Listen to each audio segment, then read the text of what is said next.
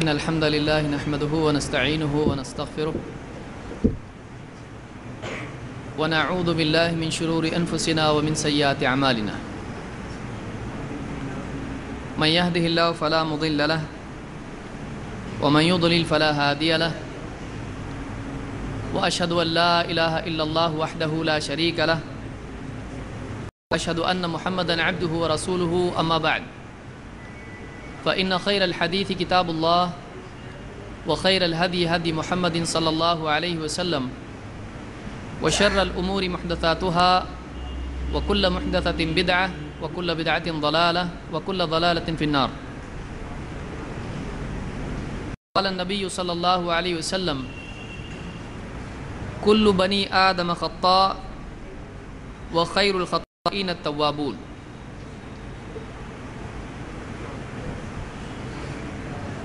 وقال تعالى فإن تنازعتم في شيء فردوه إلى الله والرسول إن كنتم تؤمنون بالله واليوم الآخر ذلك خير وأحسن تأويلا.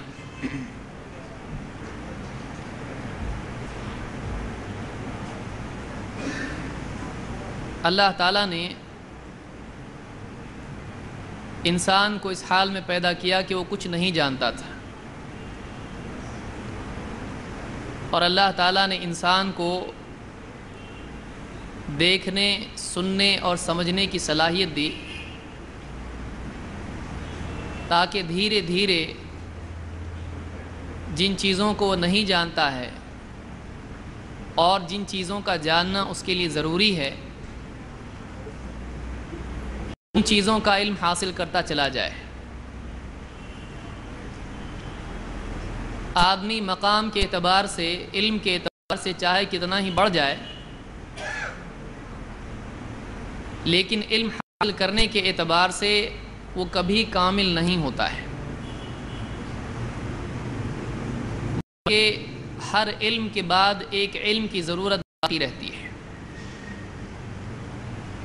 اسی لیے اللہ سبحانہ وتعالیٰ نے اپنے نبی محمد رسول اللہ صلی اللہ علیہ وسلم کو اس بات کا حکم دیا کہ آپ اللہ تعالیٰ سے علم کی زیادتی کی دعا کرتے رہیں۔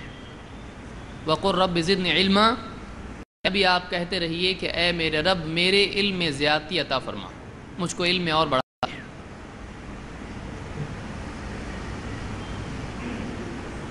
یہ نبی کے لیے،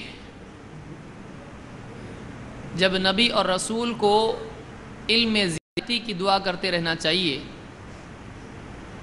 اور مزید علم میں اضافے کی طلب اور جستجو رکھنا چاہیے، تو باقی لوگوں کو، امتیوں کو من باب اولا اپنے علم میں اضافے اور اپنے علم کی تحقیق و اصلاح کرنے کی جستجو رکھنا چاہیے۔ نبی میں اور غیر نبی میں ایک واضح فرق یہ ہوتا ہے، بہت سارے دوسرے فروق کے علاوہ، فرقوں کے علاوہ، کہ نبی کے علم میں خطا نہیں ہوتی ہے۔ نبی کا علم براہ راست اللہ سبحانہ وتعالیٰ کی طرف سے ہوتا ہے، جو اللہ نازل کرتا ہے وہ نبی کے پاس بطور علم آتا ہے۔ لیکن غیر نبی، چاہے وہ ایک عام انسان ہو یا بڑا عالم ہو، اس کی تحقیق میں، اس کی معلومات میں، اس کی جانکاری میں، اس کے علم میں ہمیشہ غلطی اور خطا کا امکان ہوتا ہے۔ آدمی کی غلطیاں دو اعتبار سے ہوتی ہیں، غلطی علم کے اعتبار سے اور دوسری عمل کے اعتبار سے۔ ایسا ہوتا ہے کہ ایک انسان جو چیز جان رہا ہوتا ہے حقیقت اس کے برخلاف ہوتی ہے، اور آدمی کی تحقیق کچھ اور ہوتی ہے۔ کبھی وہ صحیح چیز کو غلط سمجھ لیتا ہے اور کبھی غلط چیز کو صحیح سمجھ لیتا ہے۔ علمی اعتبار سے چھوٹا بڑا، عامی عالم، ہر ایک سے کچھ غلطی ہو جاتی ہے۔ غلطی عمل کے اعتبار سے ہوتی ہے کہ آدمی جو علم اس کے پاس ہوتا ہے وہ اپنے آپ کو اس علم کے تابع نہیں کرتا ہے، بلکہ خواہشات کی وجہ سے، شہوتوں کی وجہ سے، کسی اور وجہ سے وہ اپنے اس علم کی مخالفت کرتا ہے، وہ علم سے ہٹ کے عمل کرتا ہے، اسی کو ہم گناہ کہتے ہیں۔ کہ آدمی اللہ تعالیٰ کا حکم توڑے، اللہ کی نافرمانی کرے، اللہ کی حدوں کو توڑے، اللہ کے فرائض کو چھوڑے اور اللہ تعالیٰ کی گناہ کی چیزیں، اللہ نے جس کو حرام کیا ہے ان کا ارتکاب کرے۔ آدمی سے ایسا ہوتا ہے، اللہ نے انسان کو بنایا ایسا ہی ہے کہ وہ علمی اعتبار سے، عملی اعتبار سے غلطی کر سکتا ہے، وہ فرشتوں کی طرح نہیں ہے کہ فرشتے اللہ تعالیٰ کی نافرمانی نہیں کرتے ہیں۔ لا یعصون اللہ ما امرہم ویفعلون ما یؤمرون، وہ اللہ تعالیٰ کے حکم کی نافرمانی نہیں کرتے ہیں بلکہ جیسا حکم ہوا ہے اس کی پوری پوری فرما برداری کرتے ہیں۔ فرشتوں میں شہوت نہیں ہوتی ہے، ان میں معصیت کا جذبہ نہیں ہوتا ہے، لیکن انسان کو اللہ تعالیٰ نے جو جذبات دیے ہیں، جو دل دیا ہے، اس کی حالت الٹتی پلٹتی رہتی ہے۔ کبھی اس دل میں خیر غالب ہوتی ہے اور کبھی اس دل پر شر اپنا سایہ ڈالتا ہے، آدمی کا دل بائیں ہوتا رہتا ہے۔ بعض اوقات ایک آدمی نہ چاہتے ہوئے بعض اوقات گناہوں میں پڑ جاتا ہے شہوت کے غلبے کی وجہ سے۔ بعض اوقات ایک آدمی غلطی نہیں کرنا چاہتا ہے لیکن پھر بھی اس سے غلطی بھول چوک ہو جاتی ہے۔ اللہ کا مطالبہ بندے سے یہ نہیں ہے کہ بندہ فرشتوں کی طرح ہو جائے، اللہ تعالیٰ کا مطالبہ بندے سے اس بات کا ہے کہ وہ اپنے باپ آدم علیہ السلام کی روش اختیار کرے۔ آدم علیہ السلام سے اللہ تعالیٰ نے کیا کہا تھا؟ لَا تَقْرَبَا هَذِهِ الشَّجَرَةَ فَتَكُونَا مِنَ الظَّالِمِينَ، تم اس پیڑ کے قریب مت جانا، اگر گئے تو تم ظالموں میں سے ہو جاؤ گے۔ شیطان آدم علیہ السلام کی دشمنی، حسد اور کینہ، بغض و عداوت کی وجہ سے اور اپنی بات ثابت کرنے کی وجہ سے، آدم علیہ السلام کو غلط ثابت کرنے کے جذبے کے تحت اس نے ان کو ورغلایا،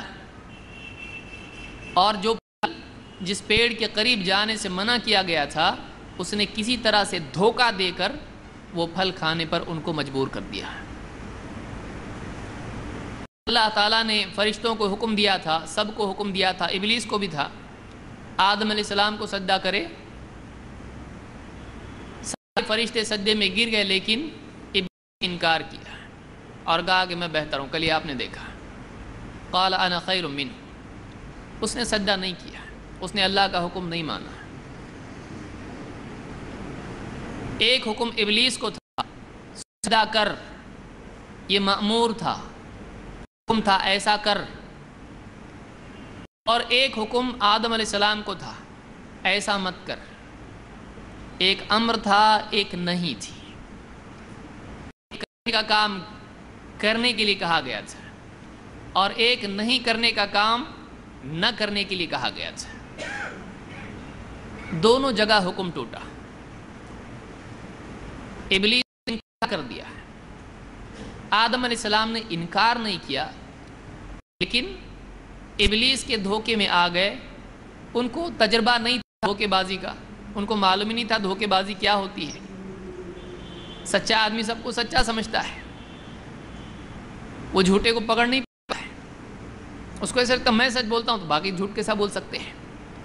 وہ ابلیس کے دھوکے میں آ گئے، خصوصاً اس وجہ سے بھی وَقَاسَمَهُمَا إِنِّي لَكُمَا لَمِنَ النَّاصِحِينَ، قسم کھا کے بولتا ہوں میں تمہارا بھلا چاہ رہا ہوں میں۔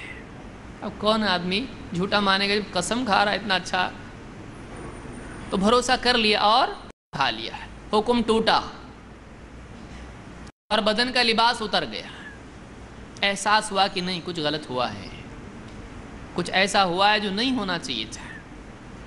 فوراً اللہ تعالیٰ سے توبہ کی، فوراً اللہ تعالیٰ سے توبہ کی، اللہ سے دعا کی، ربنا ظلمنا انفسنا لم تغفر لنا وترحمنا لنکونن من الخاسرین۔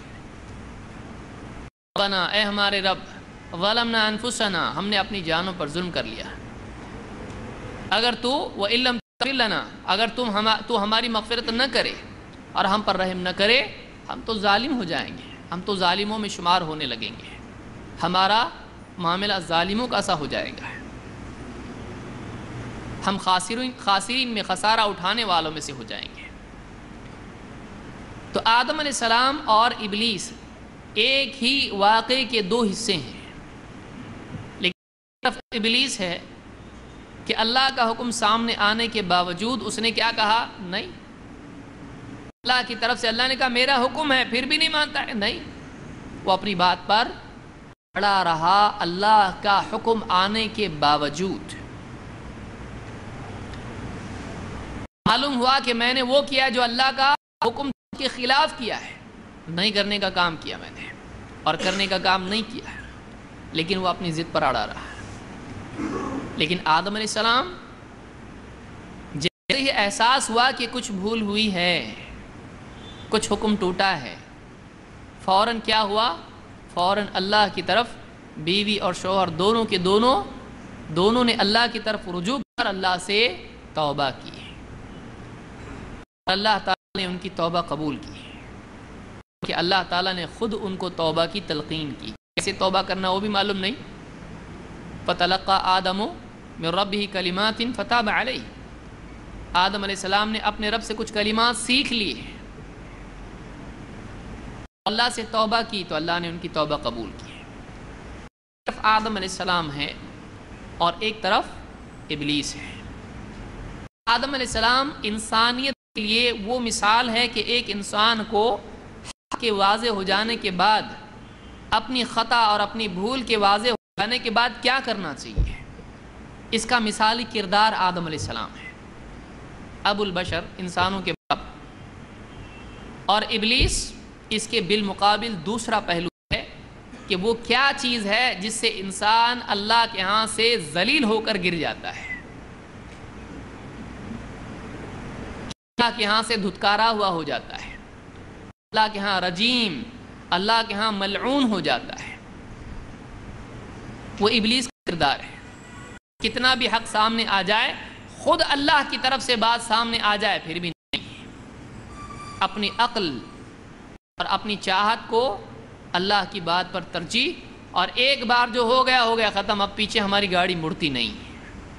یہ کردار کس کا ہے؟ ابلیس کا کردار۔ تو ایک ہی واقعے میں دونوں مثالیں ہیں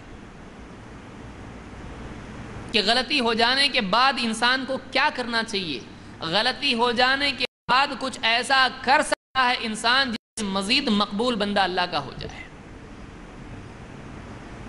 غلطی ہو جانے کے بعد بھی اللہ کے قرب اور اللہ کے تعلق اور اللہ کے ہاں اونچا مقام پانے کا دروازہ کھلا رہتا ہے۔ بعض بندے ان سے غلطی ہو جاتی ہے تو غلطی کا گناہ چھوٹا ہوتا ہے، اس کی توبہ اتنی بڑی ہوتی ہے کہ وہ اس گناہ پر غالب آ جاتی ہے۔ اسی لیے وہ غامدی عورت تھی، اس سے زنا جب ہوا توبہ کی، جب سنگار کیا گیا، چھینٹے اڑے ایک صحابی کے بدن پر، انہوں نے کچھ بات سخت بات کہی، اللہ کے نبی صلی اللہ علیہ وسلم نے کہا ایسا مت کہو، اس نے ایسی توبہ کی ہے کہ اگر مدینہ کے 70 گھروں پر اس کی توبہ اگر تقسیم دی جائے تو سب کی مغفرت ہو جائے گی۔ گناہ ایسا ہوا لیکن گناہ کے بعد توبہ ایسی ہوئی ہے۔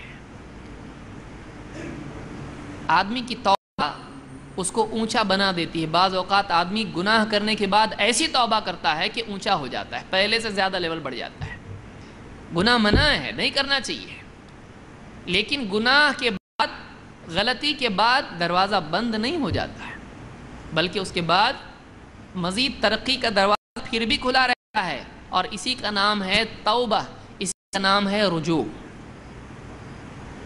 عملی غلطی کے اعتبار سے بندے کو اللہ سے توبہ اور استغفار کرنا چاہیے، اس کا موضوع آئے گا آگے، اور علمی غلطی کے اعتبار سے آدمی کو حق کی طرف، دلیل کی طرف رجوع کرنا چاہیے۔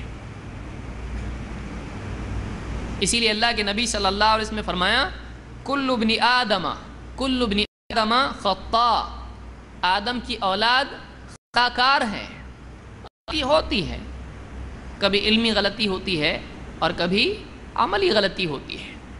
وَمَا كَانَ رَبُّكَ نَسِيًّا، تیرا رب بھولتا نہیں ہے، انسان بھول جاتا ہے۔ دلیل یاد ہوتی ہے، عین اجتہاد کے وقت میں، بات کرتے وقت میں، دلیل دیتے وقت میں، عمل کرتے وقت میں بھول جاتا ہے۔ نماز پڑھ رہا ہے 4 رکعت اس کو معلوم ہے پڑھنا ہے، لیکن کبھی بھول جاتا ہے کتنی پڑھا، کتنی باقی ہے، سہو ہو جاتا ہے۔ تو انسان سے علمی اعتبار سے غلطی ہوتی ہے، لیکن اس کا شرف اس میں ہے کہ علمی غلطی ہو جانے کے بعد، واضح ہو جانے کے بعد وہ حق کی طرف رجوع کرے، وہ اڑا نہ رہے، وہ اپنی غلطی پر ڈٹا نہ رہے، وہ ڈھٹائی نہ کرے، بلکہ غلطی واضح ہو جانے کے بعد، دلیل سامنے آ جانے کے بعد، سچائی سامنے آ جانے کے بعد وہ اپنے مقام کو چھوڑ دے، اپنی عزت کی پرواہ نہ کرے، اپنے مقام کی پرواہ نہ کرے، اپنی آخرت کی فکر کرے۔ مخلوق کے سامنے اپنے مقام کے بارے میں سوچنے کی بجائے میں اپنے مقام کی فکر کرے۔ ہو سکتا ہے حق کا انکار کر کے مخلوق میں مقام پا لے، جھٹائی سے لوگوں کے ہاں معزز ہو جائے، لیکن مقام کی جگہ یہ نہیں ہے، مقام کی جگہ اللہ کے ہاں ہے، اصل وہ مقام ہے۔ تواضع للہ رفعہ اللہ، جو اللہ کے لیے چھوٹا بنتا ہے اللہ اس کو اونچا مقام دیتا ہے۔ اصل مقام اللہ کا ہے، دنیا کے سارے مقام قبر میں جانے کے بعد ختم، سب کا مقام وہی ہے، امیر غریب عالم جاہل سب کو ادھر ہی جانا ہے۔ اصل مقام ہے جب قیامت کے دن اس میدان میں کھڑے ہوں گے جس میں کوئی چھپنے کا پہاڑی نہیں، ٹیڑھی نہیں، کوئی چھت نہیں، کوئی سایہ نہیں، وہاں اصل لباس اللہ کی طرف سے عزت کا انسان کو ملے گا اگر یہاں اس نے اللہ کے دین کو، تقوی کو بطور لباس اختیار کیا۔ وَلِبَاسُ التَّقْوَى ذَلِكَ خَيْرٌ، اصل لباس تقوی کا ہے۔ تو یہ اصل چیز ہے۔ اور گناہ ہو جائے، انسان سے گناہ ہوتا ہے، گناہ سے بچنے کی کوشش گناہ سے پہلے، اور اگر ہو جائے تو توبہ، اس گناہ کو مٹا دے۔ تو یہاں پر آپ نے فرمایا کل ابن آدم خطاء، آدم کی اولاد خطا کار ہے، خیر الخطائین التوابون، لیکن خطا کاروں میں بہتر وہ لوگ ہیں جو اللہ سے توبہ کرنے والے ہیں۔ غلطی کر کے بھی اچھے لوگ کون ہیں؟ غلطی ہونے سے پہلے اچھے کون ہیں؟ غلطی کے سلسلے میں اچھے کون ہیں؟ وہ ہیں جو اپنے آپ کو غلطی سے بچانے کی پوری کوشش کرتے ہیں، یہ متقین ہیں۔ لیکن دو طبقے ہیں، ایک غلطی کے اس پار، ایک غلطی کے اس پار۔ غلطی کے پہلے والے طبقے میں بہتر کون ہیں؟ متقین، یہ لوگ ہیں جو اپنے آپ کو غلطی سے بچانے کی پوری کوشش کرتے ہیں۔ ان للمتقین مفازا، اصل کے لیے جنت سے، اصل اولیاء اللہ کی یہ ہیں۔ الا ان اولیاء اللہ لا خوف علیہم ولا هم يحزنون الذین آمنوا وکانوا یتقون، تقوی والے ہیں۔ لیکن غلطی ہو جائے تو اچھے کون ہیں؟ اب اچھے وہ ہیں جو غلطی ہو جانے کے بعد توبہ کریں۔ اسی لیے آپ نے فرمایا ابن آدم سب کے سب خطا کار ہیں، لیکن ان میں سب سے اچھے وہ ہیں۔ اچھے غلطی کرنے والے کون ہیں؟ غلطی کرنے والوں میں اچھے کون ہیں؟ وہ جو فوراً اللہ سے توبہ کریں، کیونکہ واقعی مومن بندہ ایسا نہیں ہوتا ہے کہ غلطی واضح ہو جانے کے بعد غلطی پر اصرار کرے اور اللہ کی طرف رجوع نہ کرے، توبہ نہ کرے۔ واقعی حق کی اتباع کرنے والا بندہ ایسا نہیں ہوتا ہے، حق واضح ہو جانے کے باوجود اپنی غلطی پر جمع رہے، ڈٹا رہے۔ یہ واقعی متقی نہیں ہے، یہ اللہ کے ہاں ذلیل انسان ہے، ویسا ہی ذلیل ابلیس اللہ کے ہاں ذلیل ہو گیا ہے، اسی زمرے میں آتا ہے۔ لیکن غلطی واضح ہو جانے کے بعد حق کی طرف رجوع کرنے والا، اللہ سے گڑ گڑانے والا، اپنی غلطی کو چھوڑ دینے والا، یہ زمرے میں آتا ہے۔ یہ ابو البشر آدم علیہ السلام کے زمرے میں آتا ہے، اس اسوا کو اپنانے والا ہے، یہ اس اسوا کو اپنانے والا ہے۔ اللہ تعالیٰ ہم کو اسی کی توفیق عطا فرمائے۔ جو حدیث میں نے ذکر کی، اس کو امام احمد، ترمذی، ابن ماجہ اور حاکم نے روایت کی اور یہ حدیث حسن درجے کی ہے۔ اس گفتگو میں موضوع سے متعلق ہم کچھ بات کریں گے۔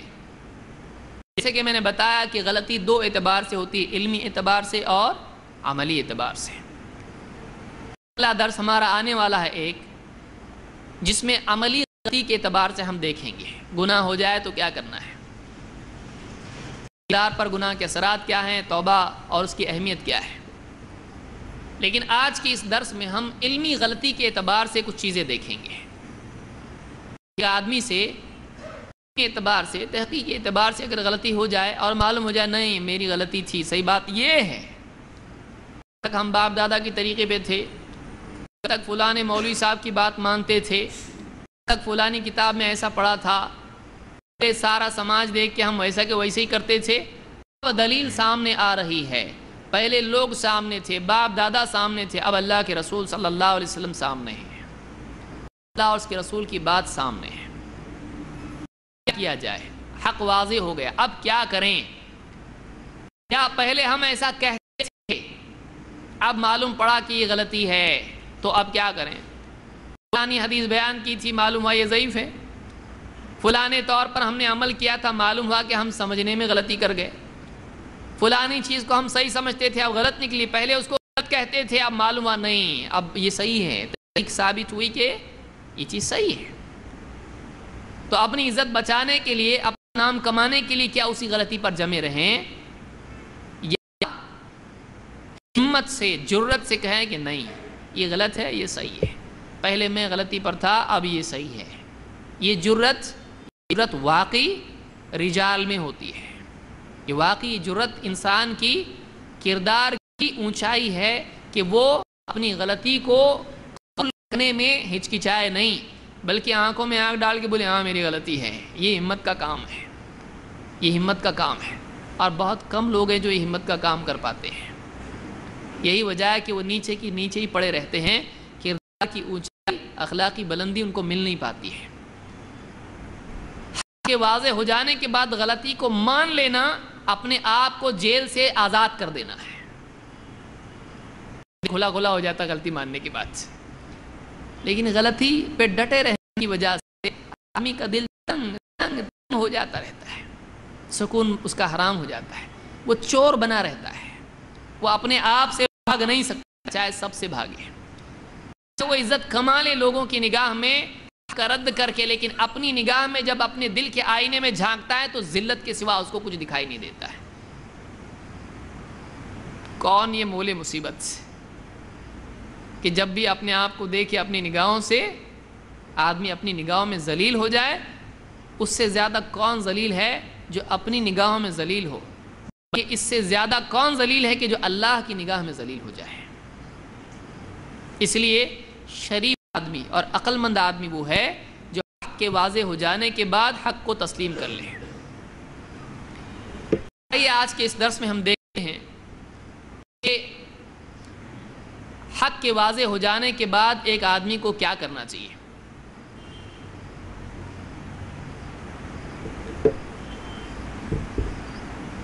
پہلی بات تو یہ کہ انجانی خطا اللہ کا معاف ہے۔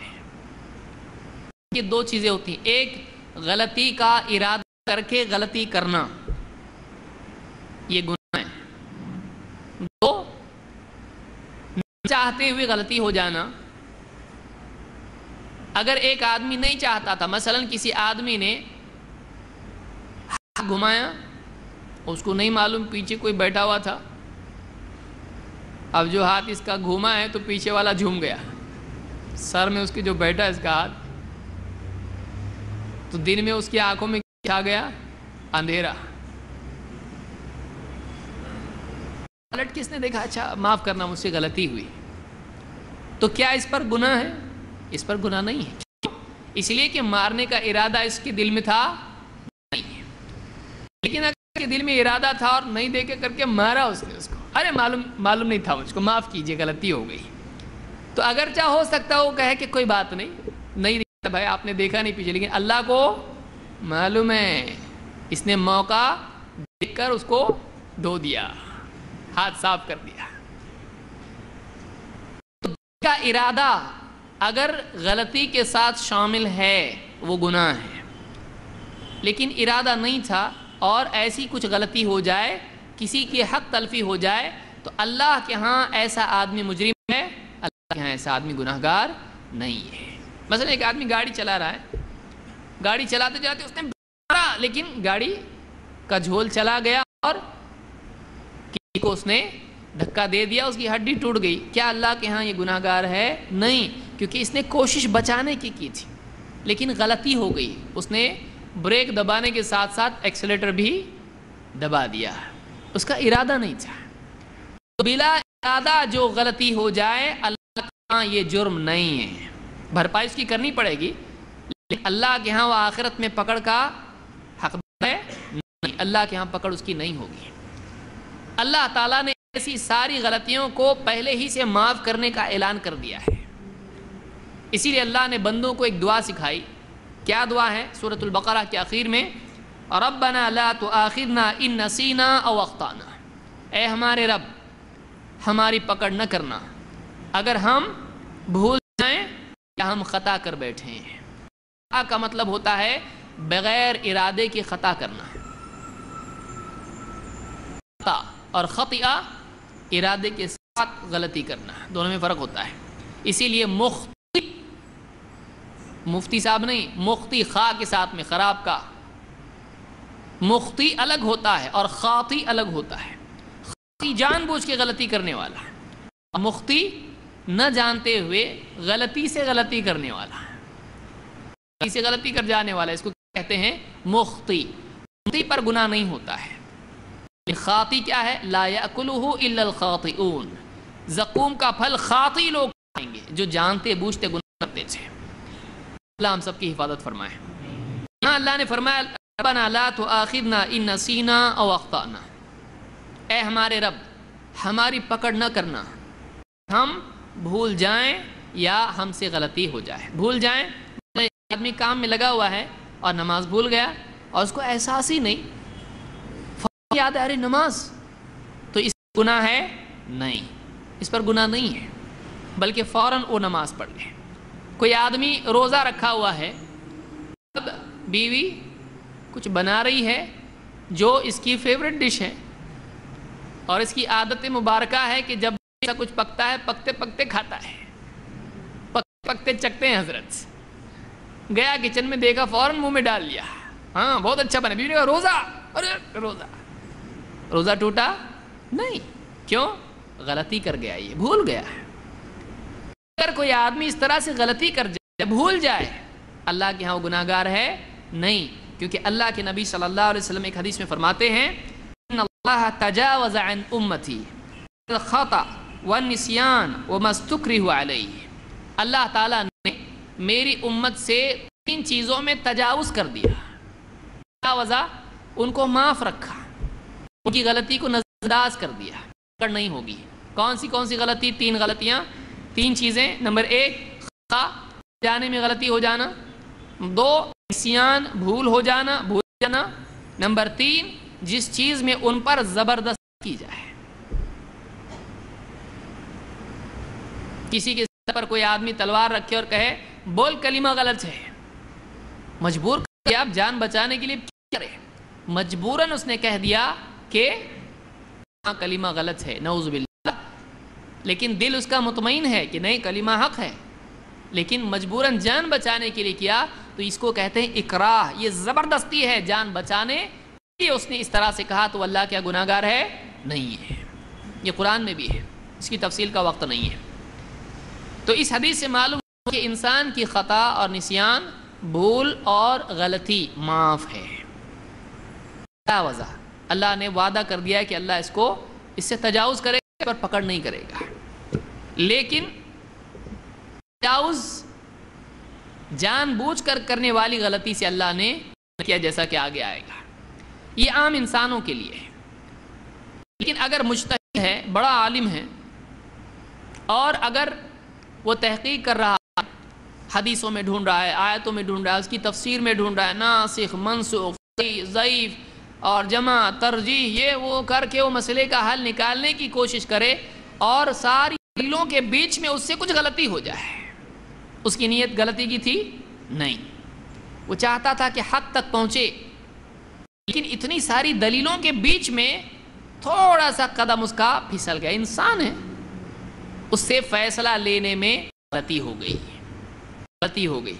تو کیا ہے ایسے عالم کے لیے, ایسے مجتہد کے لیے ایسی غلطی پر نہ صرف یہ کہ گناہ نہیں, بلکہ اس کو اس غلطی کے باوجود بھی نیکی ہے. غلطی پر اس کو اجر نہیں ہے, کوشش پر اجر ہے. یاد رکھیے, ورنہ بولیں گے غلطی کر کے اجر مل رہا ہے. اللہ کے نبی صلی اللہ علیہ وسلم کیا فرماتے ہیں؟ یا حکم الحاکم فاجتہد ثم اصاب فلہ اجران. جب کوئی حاکم, قاضی, مجتہد, عالم اجتہاد کرے, کوشش کرے اور فیصلہ دے, ثم اصاب, اور فیصلہ اس کا صحیح نکل آئے, فلہ اجران, اس کو 2 اجر ملیں گے. کوشش کیا اور فیصلہ کیا, کوشش بھی کیا, کوشش کا 1 اجر, اور فیصلہ کیا, فیصلہ صحیح نکلا تو فیصلہ صحیح کرنے کا 1 اجر. ٹوٹل کتنے ہو گئے؟ وَإِذَا حَكَمَ فَاجْتَهَدَ ثُمَّ أَخْطَأَ فَلَهُ أَجْرٌ. اور اس نے کوشش کی اور فیصلہ دیا, لیکن فیصلہ کیا نکلا؟ فیصلہ دینے میں غلطی ہو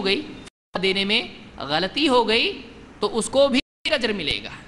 فتویٰ دینے میں غلطی ہونے کے باوجود بھی اس کو 1 اجر ملے گا. کس چیز کا اجر ملے گا؟ کوشش کرنے کا. اس کو غلطی کی وجہ سے صحیح جواب دینے کا اجر نہیں ملے گا. غلط جواب دیا اس لیے وہ مارکس کٹ, وہ نیکی اس کو نہیں ملے گی. لیکن اس نے کوشش کی صحیح نتیجے پر پہنچنے کے لیے, تو 1 اجر اس کو ضرور ملے گا. تو معلوم ہوا کہ مجتہد کو خطا کے باوجود 1 اجر ملتا ہے کوشش کرنے کی وجہ سے.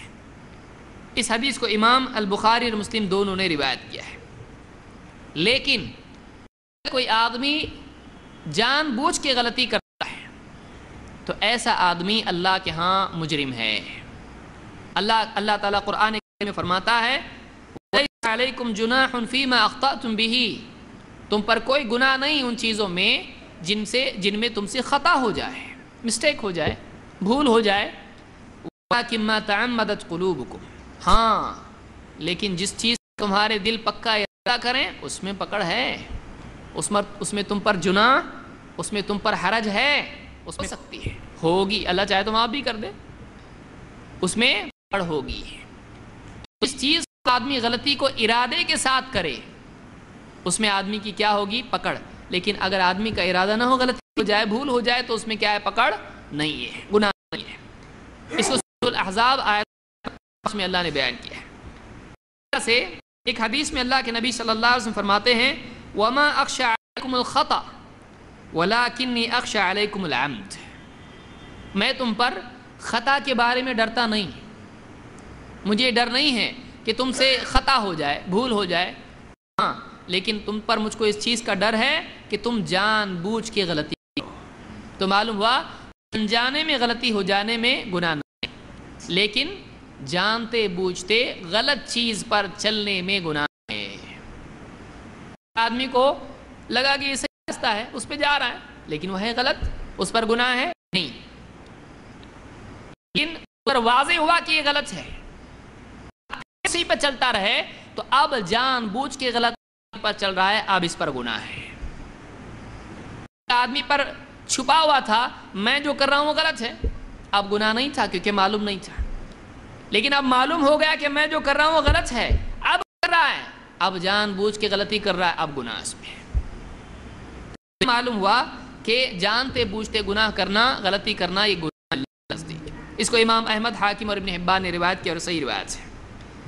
جو لوگ غلطی واضح ہو جانے کے باوجود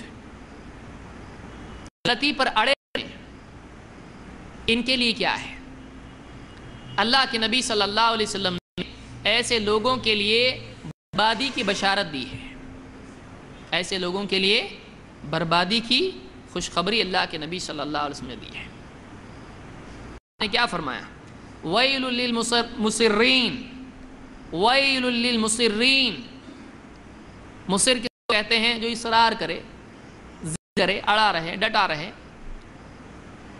مصرین کے لیے بربادی ہے، اپنی بات پر اڑے رہنے والوں کے لیے، اپنی غلطی پر اڑے رہنے والوں کے لیے بربادی ہے.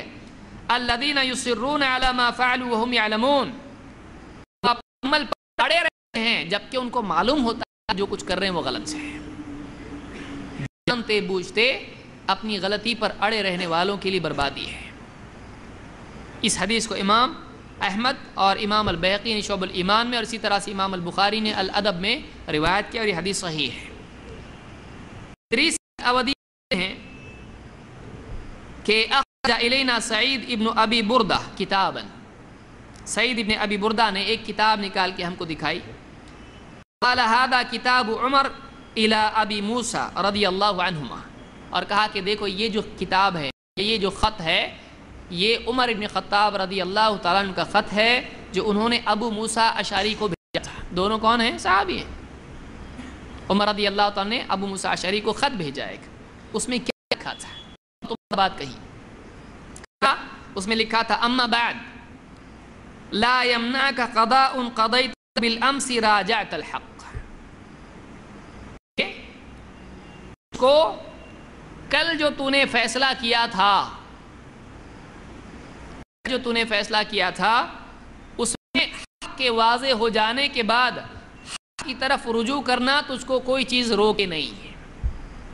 یعنی کل میں نے کوئی فیصلہ کیا تھا، واضح ہو جائے کہ وہ غلطی ہے تو اپنے فیصلے کے سلسلے میں حق کی طرف رجوع کرنے میں تیرے لیے کوئی چیز رکاوٹ نہیں بننی چاہیے.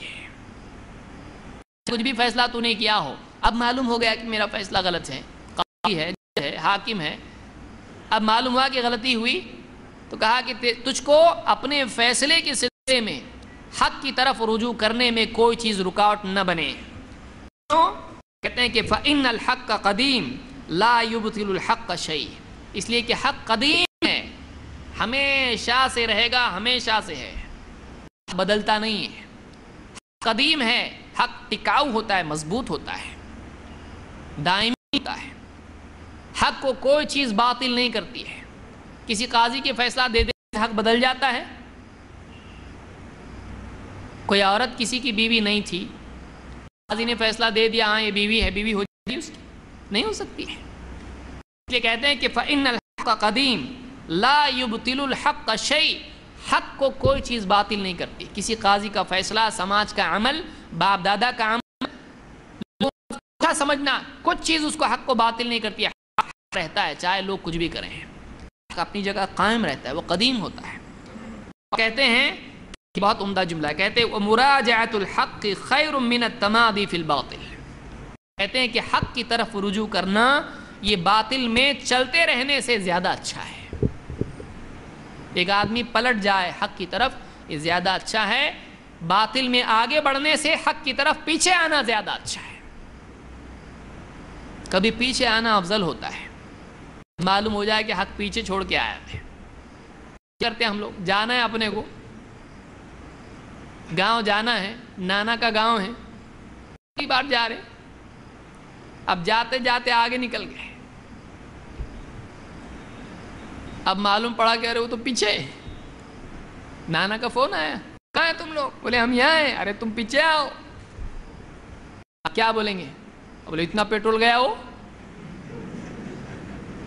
اور واپس آنے میں اور ڈالنے کا. نہیں آتے ہم، تم یہاں آؤ. ایسا کریں گے؟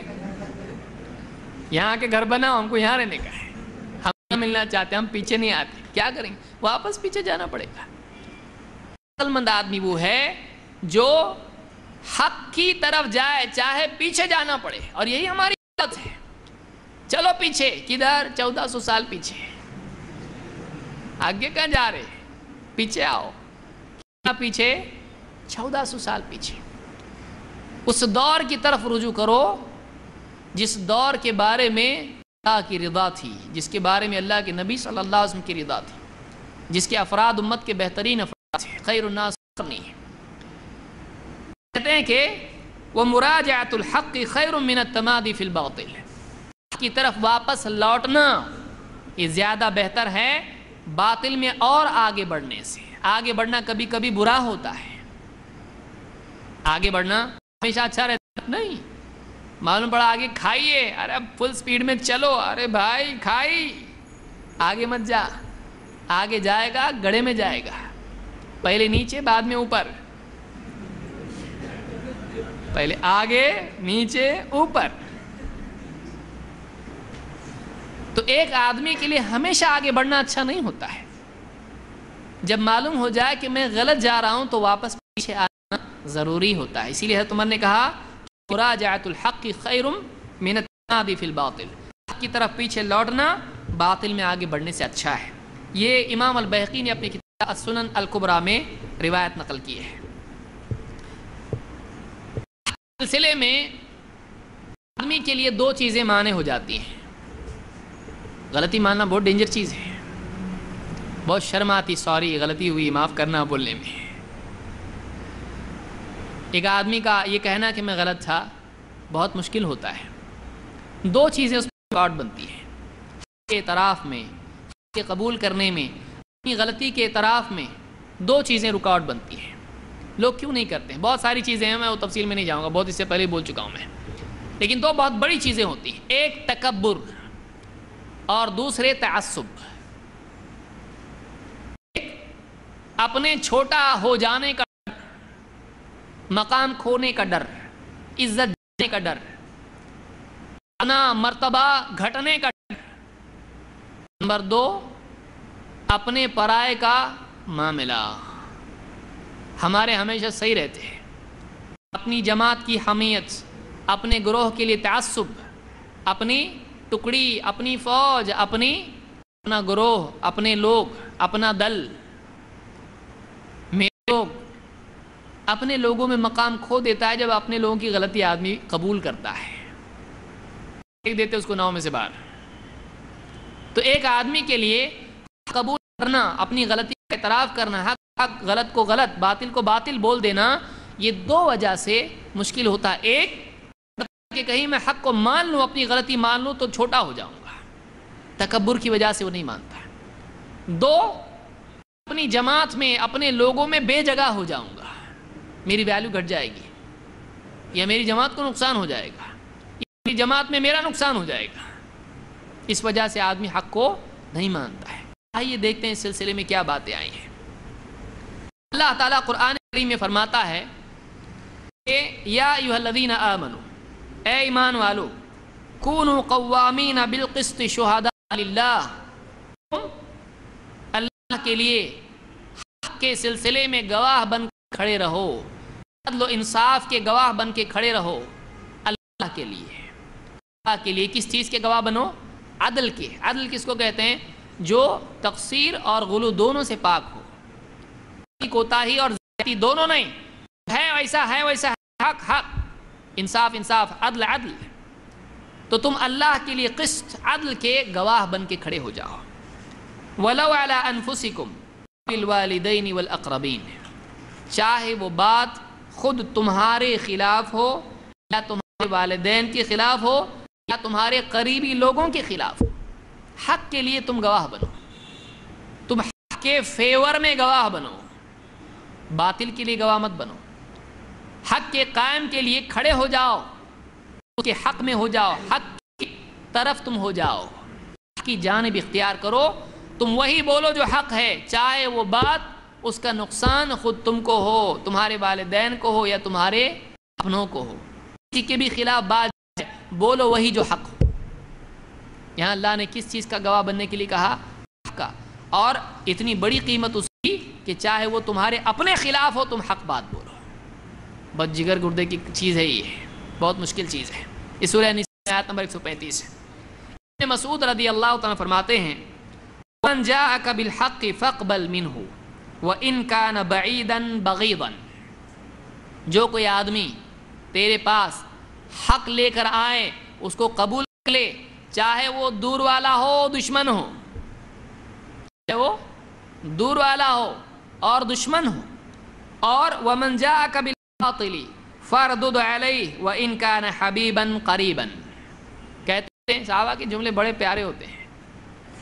وَمَنْ جَاءَكَ بِالْبَاطِلِ فَارْدُدْ عَلَيْهِ وَإِنْ كَانَ حَبِيبًا قَرِيبًا، جو تیرے پاس باطل لے کر آئے اس کو رد کر دے، چاہے وہ تیرا حبیب ہو، تیرا محبوب ہو جس سے محبت ہے اور اس کے بیچ میں محبت ہے، چاہے وہ تیرا قریبی ہو، اس کو رد کر۔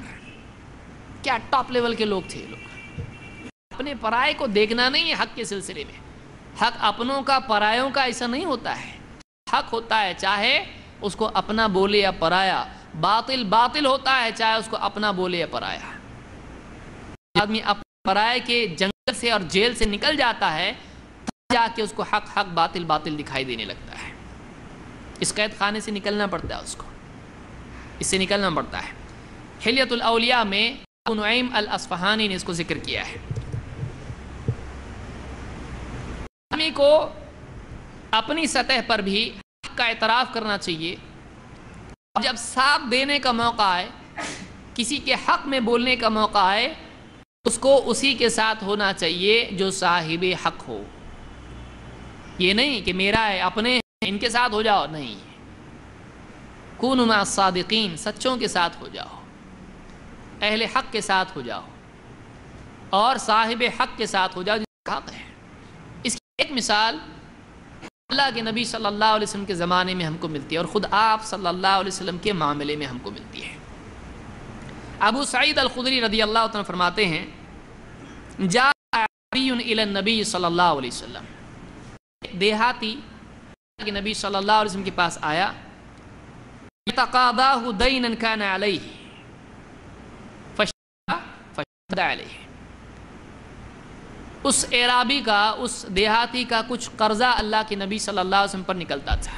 آپ نے کچھ قرض لیا تھا اس سے، وہ دیہاتی اپنا قرض مانگنے آیا، دیہاتی ہوتا ہے، اس نے اپنے طریقے میں جیسا اس کی تربیت ہوئی تھی سخت زبان میں اللہ کے نبی صلی اللہ علیہ وسلم سے بات کی،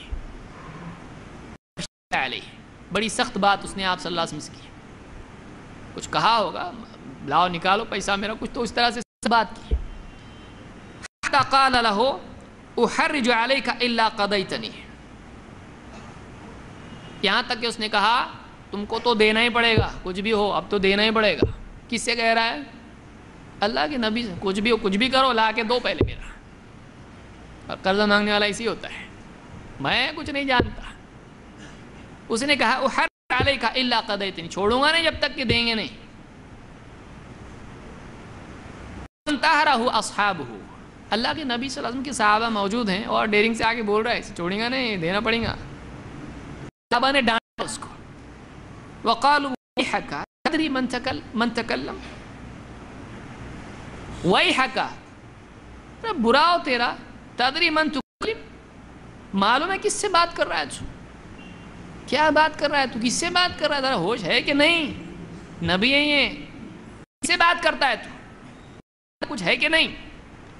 قال انی اطلب حقی، اس نے کہا میں میرا حق مانگ رہا، کچھ ظلم نہیں کر رہا، میں میرا حق ہے، میں مانگ رہا ہوں اس کو۔ انی اطلب حقی، میں اپنا حق مانگ رہا ہوں۔ کیا ہے حق مانگ رہا میرا؟ میں ان کا تھوڑی میرا مانگ رہا ہوں میں۔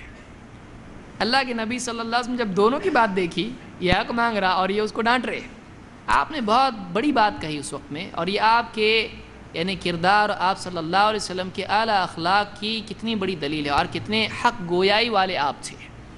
آپ نے کہا، فقال النبی صلی اللہ علیہ وسلم حل مع صاحب الحق کنتم، صحابہ کو ڈانٹ کے کہا تم حق والے کی سائڈ سے کیوں نہیں ہو رہے ہو؟ تم اس کو ڈانٹ رہے، وہ اپنا حق مانگ رہا ہے، تم میری طرف سے اس کو ڈانٹ رہے، اس کا حق مجھ پہ نکلتا ہے، تمہارا کام ہے تم کے فیور میں ہو، تم اس کی سائڈ سے ہونے کے بجائے میری سائڈ سے ہو رہے، وہ اپنا حق مانگ رہا ہے۔ حل مع صاحب الحق کنتم، تم نے ایسا کیوں نہیں کیا کہ تم حقدار کے ساتھی ہو جاتے ہیں، اس کے فیور میں ہوتے ہیں۔ اور پھر آپ نے ایک آدمی بھیجا اور فلاں سے کہا کہ مجھ کو کچھ قرض دو، اس کا مجھ کو کچھ دینا ہے۔ انہوں نے قرض دیا اور آپ صلی اللہ علیہ وسلم نے اس کو قرض دیا اور تھوڑا زیادہ دیا۔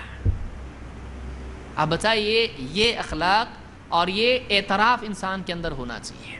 اس حدیث میں دلیل ملتی ہے کہ آپ نے صحابہ سے کہا کہ تم کو حق والے کے ساتھ ہونا چاہیے، یہ مال کے سلسلے میں نہیں، یہ ہر معاملے میں ہے۔ کوئی آدمی زبان سے ایک آدمی ایک بات کہہ رہا ہے، دوسری بات کہہ رہا ہے، اس کی بات صحیح ہے، اب آدمی دیکھنے کا پہلے اپنے چاچا کون ہے اور چاچا کا دشمن کون ہے، آزو والا کون ہے اور بازو والا کون ہے، ایسا نہیں. پرایا، قریبی، دور والا نہیں. آدمی یہ دیکھے حق کس کے پاس ہے، بات کس کی صحیح ہے، دلیل کس کی مضبوط ہے. نبی صلی اللہ علیہ وسلم نے یہ بات ہم کو سکھائی کہ ایک آدمی جب دو میں سے کسی کا ساتھ دینے پر مجبور ہو جائے اور اس کو ساتھ دینا ضروری ہو تو اس کو اس کا ساتھ دینا چاہیے جو صاحب حق ہے، جس کے پاس حق ہے، جس کے بات صحیح ہے. اس حدیث کو ابن ماجہ نے روایت کیا. اس سے معلوم ہوتا ہے، صحیح روایت ہے، اس سے معلوم ہوتا ہے کہ اللہ کے نبی صلی اللہ علیہ وسلم نے اپنے معاملے میں بھی صحابہ سے کہا کہ تم کو صاحب حق کا ساتھ دینا چاہیے تھا، میرا نہیں. یہ کتنے بڑے کردار اور دل گردے کی بات ہے، اور یہ نبی ہی کر سکتے ہیں، اور وہ جو نبی صلی اللہ علیہ وسلم کے اسوہ کو اختیار کریں. لیکن اس کے بالعکس اگر کوئی آدمی غلط چیز میں بھی، اور ایسا دور ہے کہ اس میں آدمی دیکھتا ہے اپنے تو صحیح رہتے ہمیشہ، ادھر ادھر جانے کا نہیں، لوگوں کا ہی ساتھ دینے کا، غلط تو غلط لیکن اپنے. یہ وہی جاہلیت ہے جو عربوں میں تھی اسلام سے پہلے، جماعت ہمیشہ برحق ہوتی ہے. اور آج ہم ایسے دور میں ہیں کہ آدمی اپنے لوگوں کو، اپنی جماعت کو، اپنے مسلک کو، اپنے گروہ کو، اپنے فرقے کو بچانے کے لیے قرآن و سنت کی باتوں کو توڑ مروڑ کے کچھ کا کرنے کے لیے بھی تیار ہو جاتا ہے. حدیث کو ضعیف ثابت کرنے پر آمادہ ہو جاتا ہے، ضعیف حدیث کو صحیح ثابت کرنے پر آمادہ ہو جاتا ہے، قرآن کی آیات کی سلف کے منہج سے ہٹ تعویل و تفسیر کرنے پر مجبور ہو جاتا ہے، جری ہو جاتا ہے. اپنے لوگ جیتنا چاہیے، جھنڈا اپنا رہنا چاہیے. یہ اللہ کے ہاں مقبول نہیں ہے. دنیا میں عزت مل جائے گی، آخرت میں ذلیل ہوگا. اور اس کی مثال کیسی ہے؟ اللہ کے نبی صلی اللہ علیہ وسلم نے ایک بہت اچھی مثال کی بات سمجھا. آپ نے کہا مثل الذی یعین قومہ علی غیر الحق مثل بعیر تردى وهو يجر بذنبه. نے فرمایا اپنی قوم کو باطل میں سپورٹ کرنے والا، قوم غلط سٹینڈ ہے اس کا، قوم، میرا قبیلہ، میرے لوگ، میری جماعت، غلط بات میں اپنی قوم کو سپورٹ کرنے والے کی مثال. قوم غلط ہے اور اس کو بچانے کے لیے ایکٹیویٹی کرنے والے کی مثال، غلط میں اپنی قوم کو ڈیفینڈ کرنے والے کی مثال ایسی ہے کہ جیسے ایک اونٹ ہے جو کنویں میں گر رہا ہو، ایک آدمی اونٹ کی دم پکڑ کے اس کو کھینچ رہا ہو. کتنی اچھی مثال ہے. بتائیے کیا ہوگا اس کا نتیجہ؟ دم اس کو لے کے کنویں میں گم ہو جائے گی. اونٹ کو تو یہ بچا نہیں پائے گا، لیکن اونٹ اس کو پچا لے گا. اس کو لے کے کنویں میں کون گرے گا؟ اونٹ گرے گا. تو باطل میں دفاع کسی کا کرنے والا ہلاک ہوتا ہے. اس حدیث سے بات معلوم ہوتی ہے. سمجھ میں آئی؟ غلط چیز پہ کسی کو سپورٹ کر رہا ہے وہ آدمی برباد ہوتا ہے، ہلاک ہوتا ہے. وہ اس کو ڈیفینڈ تو بچا تو نہیں سکتا. اللہ کے یہاں بچا سکتا ہے؟ نہیں بچا سکتا ہے. دنیا میں بچا سکتا ہے لیکن اللہ کے یہاں نہیں بچا سکتا ہے. تو وہ بھی ہلاک ہوں گے جو غلط ہیں، اور غلط کو بچانے کی کوشش کرنے والا بھی انہی کے ساتھ کنویں میں جائے گا. دنیا میں کنویں میں، آخرت میں جہنم میں. تو یہ بہت عمدہ مثال ہے جس کے ذریعے سے اللہ کے نبی صلی اللہ علیہ وسلم نے غلط چیز پر اپنی قوم کو ڈیفینڈ کرنے والے کی مثال بیان کی ہے. اس کو امام البیہقی نے اپنی سنن میں ذکر کیا ہے اور یہ روایت صحیح ہے. اس طرح سے جو آدمی جانتا ہے کہ میں غلط ہوں، ایک چیز غلط ہے، لیکن اس پر لوگوں سے حجت بازی کرے. مناظروں میں عام طور سے ہوتا ہے کہ آدمی دو جب بیٹھتے ہیں تو وہ جیتنے کے لیے بیٹھتے ہیں. آپ کیوں بیٹھے؟ جیتنے کے لیے. آپ کیوں بیٹھے؟ جیتنے کے لیے. دونوں جیتنے. اب جیتنے والا تو ایک ہے. کچھ بھی کرو، کسی طرح سے بھی ایک دوسرے کو ذلیل کر کے، اچھا کے، غلط بات پیش کر کے، بات کاٹ کے، توڑ مروڑ کے، کچھ بھی کر کے ہے جیتنے گئے آپ نے کو. مناظرہ کرنے والے جو ہوتے ہیں، اکثر مناظرہ کرنے والے عام طور سے سب کی بات نہیں، عام طور سے ان لوگوں میں تقویٰ کا فقدان ہوتا ہے. اس لیے کہ طلب جیتنے کی ہوتی ہے. اس لیے مناظرہ کرنے کا جذبہ رکھنے والے عام طور سے کہ ان کے دلوں میں عام سے ان کے مزاج میں تکبر، ریاکاری، شہرت اور بننے کی عام طور سے ان کی مزاج میں چاہت ہوتی ہے، جو ان کی گفتگو سے اپنے آپ سامنے آتی ہے، ان کے عمل سے اپنے آپ سامنے آتی ہے۔ بعض چیزیں علامات سے پہچانی جاتی ہیں۔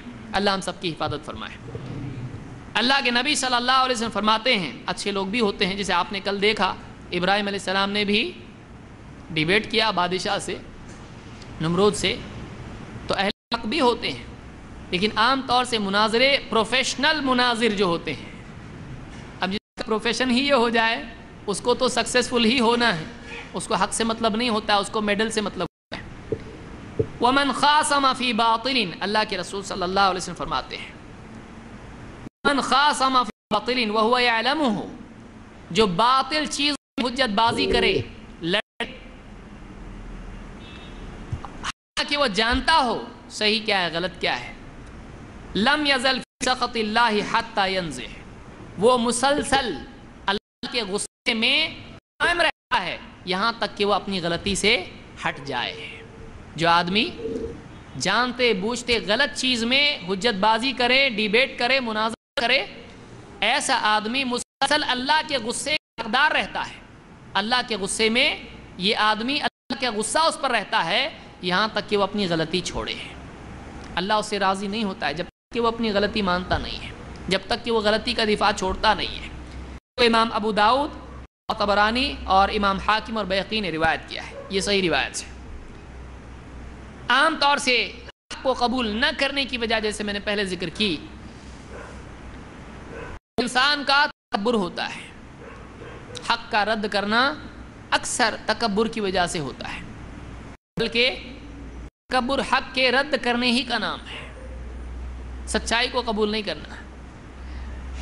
عبداللہ بن مسعود رضی اللہ تعالیٰ فرماتے ہیں، اللہ کے رسول صلی اللہ علیہ وسلم نے فرمایا، لا يدخل الجنت من كان في قلبه مثقال ذرة من کبر، وہ آدمی ہرگز جنت میں داخل نہیں ہوگا جس کے دل میں رائی کے دانے کے برابر بھی گھمنڈ اور تکبر ہو، بڑاپن ہو۔ اللہ ہم سب کی حفاظت فرمائے۔ وہ آدمی جنت میں نہیں جائے گا جس کے دل میں رائی کے دانے کے برابر بھی بڑاپنا ہو، تکبر ہو، گھمنڈ ہو، کبر ہو۔ رجل ان الرجل يحب ان يكون ثوبه حسنا ونعله حسنا، ایک صاحب بیٹھے ہوئے تھے، صحابی، کہ اللہ کے رسول، ایک آدمی پسند کرتا ہے کہ اس کے کپڑے اچھے ہوں، اس کے جوتے اچھے ہوں، اچھے کپڑے پہنتا، اچھے جوتے پہنتا، تھوڑا اچھا پہنتا، یہ بھی تکبر ہے؟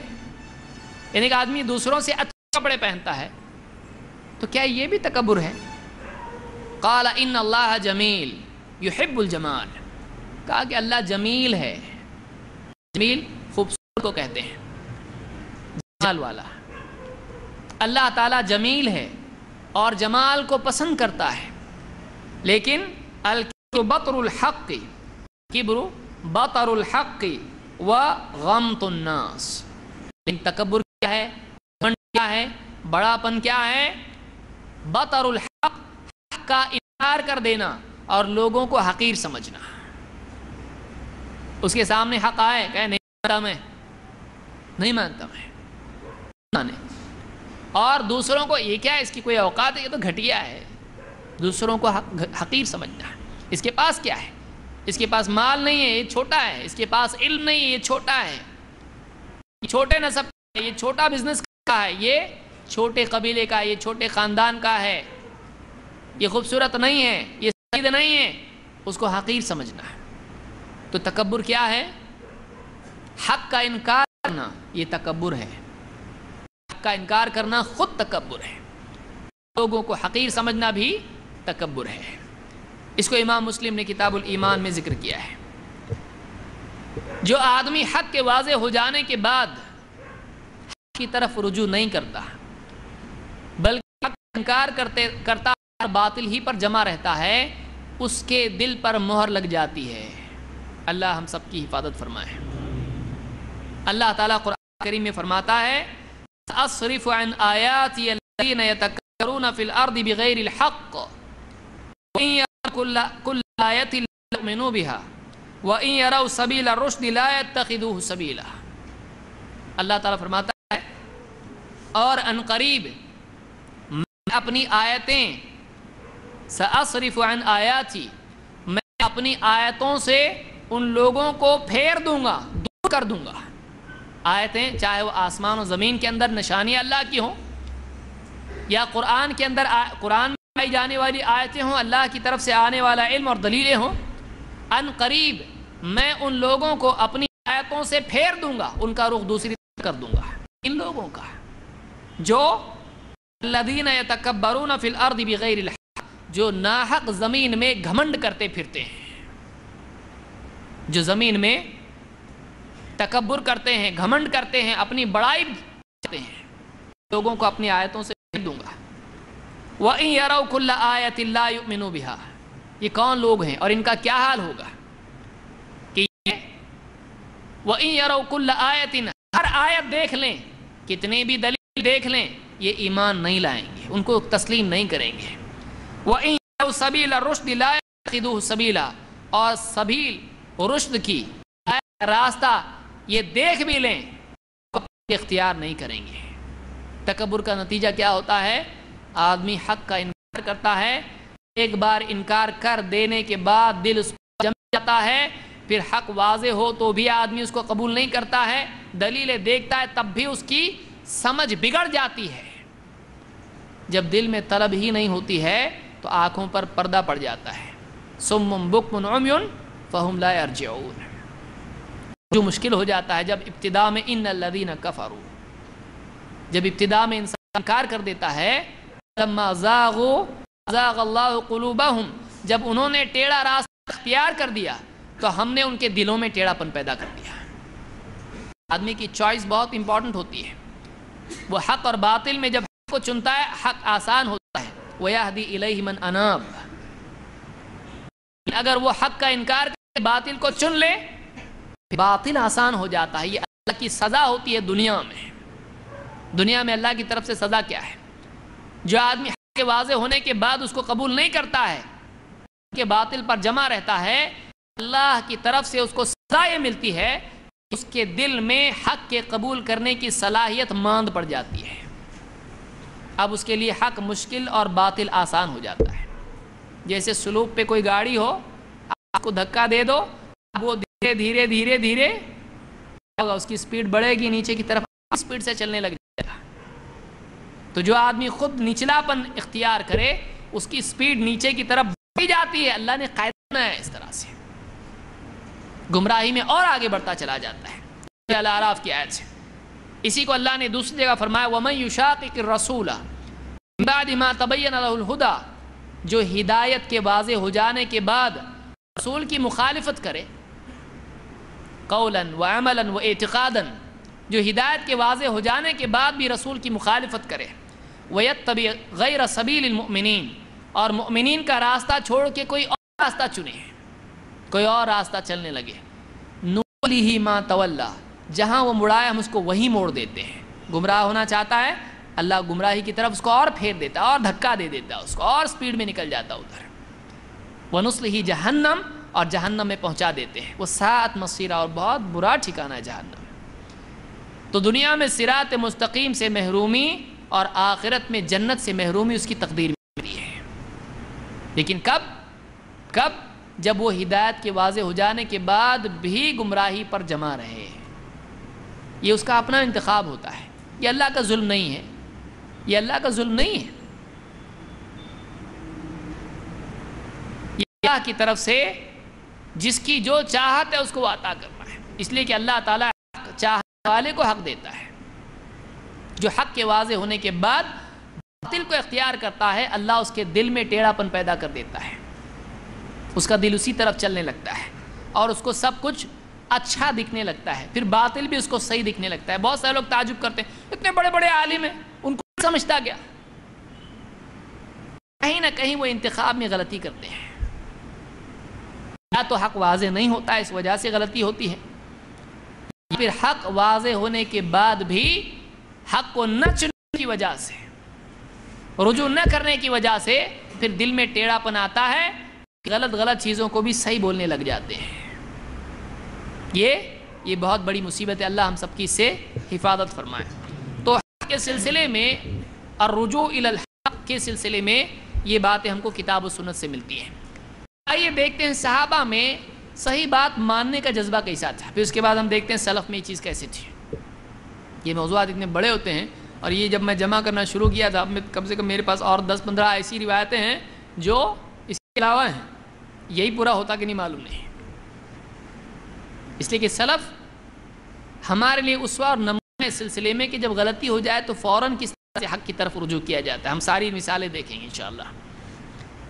سے شروع کرتے ہیں، اور صحابہ کی بہت ساری مثالیں، اور اس سے پہلے بھی کئی باتیں میں ذکر کر چکا ہوں، تھوڑا اس میں سے میں ذکر کروں گا اور کچھ اشارے دوں گا۔ آئیے دیکھتے ہیں شیخین ابو بکر صدیق رضی اللہ تعالیٰ عنہ اور عمر بن خطاب رضی اللہ تعالیٰ عنہ کا پاکیزہ مزاج کیسا تھا۔ دیکھیے بھول چک سے ہوتی ہے، لیکن اعتراف اپنی غلطی کا یہ انسان کو اونچا بناتا ہے۔ غلطی ماننے سے، غلطی کے اعتراف سے آدمی چھوٹا نہیں بلکہ اور بڑا بن جاتا ہے، لیکن غلطی ماننے والے کو یہ سمجھ میں نہیں آتا ہے۔ جب موقع ہوتا ہے آدمی سمجھتا ہے چھوٹا ہو جائے گا۔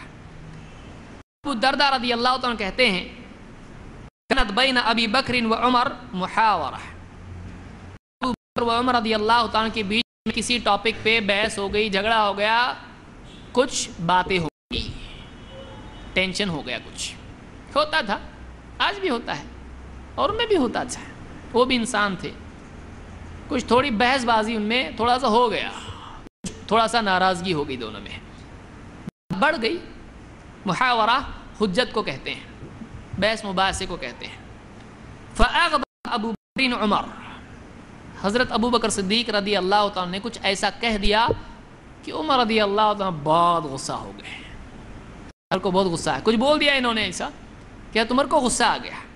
فانصرف عنہ عمر مغضبا، عمر رضی اللہ تعالیٰ چھوڑ کے نکل گئے وہاں سے، ایسا کچھ بول دیا حضرت ابو بکر صدیق نے کہ اتنا غصہ، بات ہی نہیں کرنا چاہتا، واپس نکل کے چلے گئے، غصے میں نکل گئے وہاں سے بات چھوڑ کے۔ فاتبعه ابو بکر یسألہ ان یستغفر لہ، حضرت ابو بکر صدیق کو احساس ہوا میں نے جو بولا وہ صحیح نہیں تھا، غلطی ہو گئی، پیچھے پیچھے گئے ان کے، اور کہا بھائی معاف کر دو، غلطی ہوگی میرے سے۔ ان سے معافی مانگتے ہوئے ابو بکر صدیق کس کو بولتے ہیں؟ انبیاء کے بعد سب سے افضل شخصیت۔ آپ فرماتے ہیں مجھ کو تولا گیا ساری امت کے ساتھ، میں بھاری نکلا، میرے بعد ابو بکر کو پوری امت کے ساتھ تولا گیا، وہ بھاری نکلے۔ وزن ہے ابو بکر کا، پیچھے پیچھے جا رہے ہیں حضرت عمر کے، اب معاف کرو، غلطی ہو گئی میرے سے، ڈر گئے ان کے۔ فاتبعه ابو بکر یسألہ ان یستغفر لہ فلم یفعل، حضرت عمر نے معاف نہیں کیا، نہیں معاف نہیں کروں گا۔ حتی اغلق بابہ بوجہی، گھر تک گئے، دروازے تک گئے، حضرت عمر نے دروازہ بند کر دیا، نہیں کرتا معاف، جاؤ۔ دروازے پہ کھڑے، ان کے چہرے پر دروازہ بند کر دیا۔ فاقبل ابو بکر الی رسول اللہ صلی اللہ علیہ وسلم، دوسری جگہ تو ہے نہیں، کدھر جائیں گے؟ کہ نبی صلی اللہ علیہ وسلم کے پاس۔ حضرت ابو بکر صدیق رضی اللہ عنہ چپکے سے ایک دم چہرہ آدمی کا بتاتا ہے جب ایسا ہوتا ہے تو کیا ہوتا ہے، اور اللہ کے نبی صلی اللہ علیہ وسلم چہرہ پڑھنے میں بہت ماہر تھے۔ ابو بکر صدیق رضی اللہ عنہ آئے، ایک دم موڈ خراب، ایک تو ایسا ہو گیا، دوسرا میرا دوست میرے سے ناراض ہو گیا، مان رہا بھی نہیں جلدی، منائے تو مان رہا نہیں، اور کون ہے وہ؟ حضرت عمر ہے وہ۔ آئے لوٹے اللہ کے رسول صلی اللہ علیہ وسلم کے پاس۔ قال ابو الدرداء ونحن عنده، حضرت ابو الدرداء رضی اللہ عنہ کہتے ہیں ہم اللہ کے نبی صلی اللہ علیہ وسلم کے پاس ہی بیٹھے ہوئے تھے، اور دیکھا سامنے سے ابو بکر صدیق آ رہے ہیں۔ فقال رسول اللہ صلی اللہ علیہ وسلم اما صاحبکم هذا فقد غامر، یہ دیکھو تمہارا جو ساتھی ہے نا، جھگڑا کر کے آیا ہے، کچھ جھگڑا ہوا ہے، اس کا چہرہ بتا رہا ہے۔ ابن حجر کہتے ہیں کہ غامرہ کے معنی وہی کہ جھگڑے میں پڑا ہے، کچھ تو اس کا کچھ تو جھگڑا ہوا ہے، کچھ تو ٹینشن ہوا ہے، چہرے بتا رہا ہے۔ یہاں ان کا یہ حال ہے کہ مایوس ہو کر، ایک دم نادم ہو کر چپکے سے آ کے بیٹھ گئے یہاں پہ اللہ کے نبی صلی اللہ علیہ وسلم کی مجلس میں۔ وہاں وہ حضرت عمر رضی اللہ تعالیٰ عنہ، ان کو بھی خراب لگا، میرا دوست میں نے کیسا کیا اس کے ساتھ میں، ایک تو مانا نہیں، اور آیا غلطی ماننے کے لیے تو میں نے آنے بھی دیا نہیں اور دروازہ بھی بند کر دیا، اور کیسا میں ایک دم ان کو بھی برا لگا۔ کہتے ہیں وَنَدِمَ عُمَرْ عَلَى مَا كَانَ مِنْهُ، عمر رضی اللہ تعالیٰ نے جو کچھ کیا تھا ان کو بھی بہت خراب لگا اور بہت شرمندہ ہوئے اپنے کیے پر۔ فَأَقْبَلَ حَتَّى سَلَّمَ وَجَلَسَ إِلَى النَّبِيِّ صلی اللہ علیہ وسلم، ان کو معلوم ہے ملنے والے، وہ بھی آئے اللہ کے نبی صلی اللہ علیہ وسلم کی مجلس میں، سلام کیا اور بیٹھ گئے۔ وَقَصَّ عَلَى رَسُولِ اللَّهِ صلی اللہ علیہ وسلم الخبر، اور آپ صلی اللہ علیہ وسلم سے بتایا اللہ کے رسول ایسا ایسا ہمارا تھوڑا سا ہو گیا، کچھ بات گڑبڑ ہوئی۔ قال وقص على رسول الله صلی اللہ علیہ وسلم الخبر ابو الدرداء غضب رسول اللہ صلی اللہ علیہ وسلم، جب یہ پوری نیوز معلوم پڑی اللہ کے رسول صلی اللہ علیہ وسلم کو اور یہ ایونٹ معلوم پڑا، آپ صلی اللہ علیہ وسلم کو بہت غصہ آیا، اور آپ غصے میں آپ نے کہا، اور وغضب رسول اللہ صلی اللہ علیہ وسلم، آپ غصہ ہو گئے۔ آپ کو جب غصے میں دیکھا ابو بکر صدیق رضی اللہ تعالیٰ تو بہت ہی دور دیش تھے، تو محسوس ہوا کہ اب غصہ اگر ہوئے ہیں تو ایسا نہ ہو کہ کچھ بول دیں جس سے بیڑا غرق ہو جائے، تو فوراً ابو بکر صدیق رضی اللہ تعالیٰ کہنے لگے، وجعل ابو بکر یقول واللہ یا رسول اللہ لأنا كنت اظلم، اے اللہ کے رسول ان کی کوئی غلطی نہیں ہے، میں نے زیادتی کی تھی۔ اللہ کے رسول صلی اللہ علیہ وسلم کو دیکھا غصہ ہو رہے ہیں ان کے اوپر، کس پہ غصہ ہو رہے ہیں؟ عمر رضی اللہ تعالیٰ پہ، اور دیکھا اور کہا اللہ کے رسول ان کی غلطی نہیں ہے، میں نے زیادتی کی تھی، اصل میں غلطی میری تھی، آپ ان کو ڈانٹیے مت، آپ ان سے ناراض مت ہوئیے، میری غلطی تھی بولنا بہت بڑی بات ہے اتنے بھرے مجمع میں۔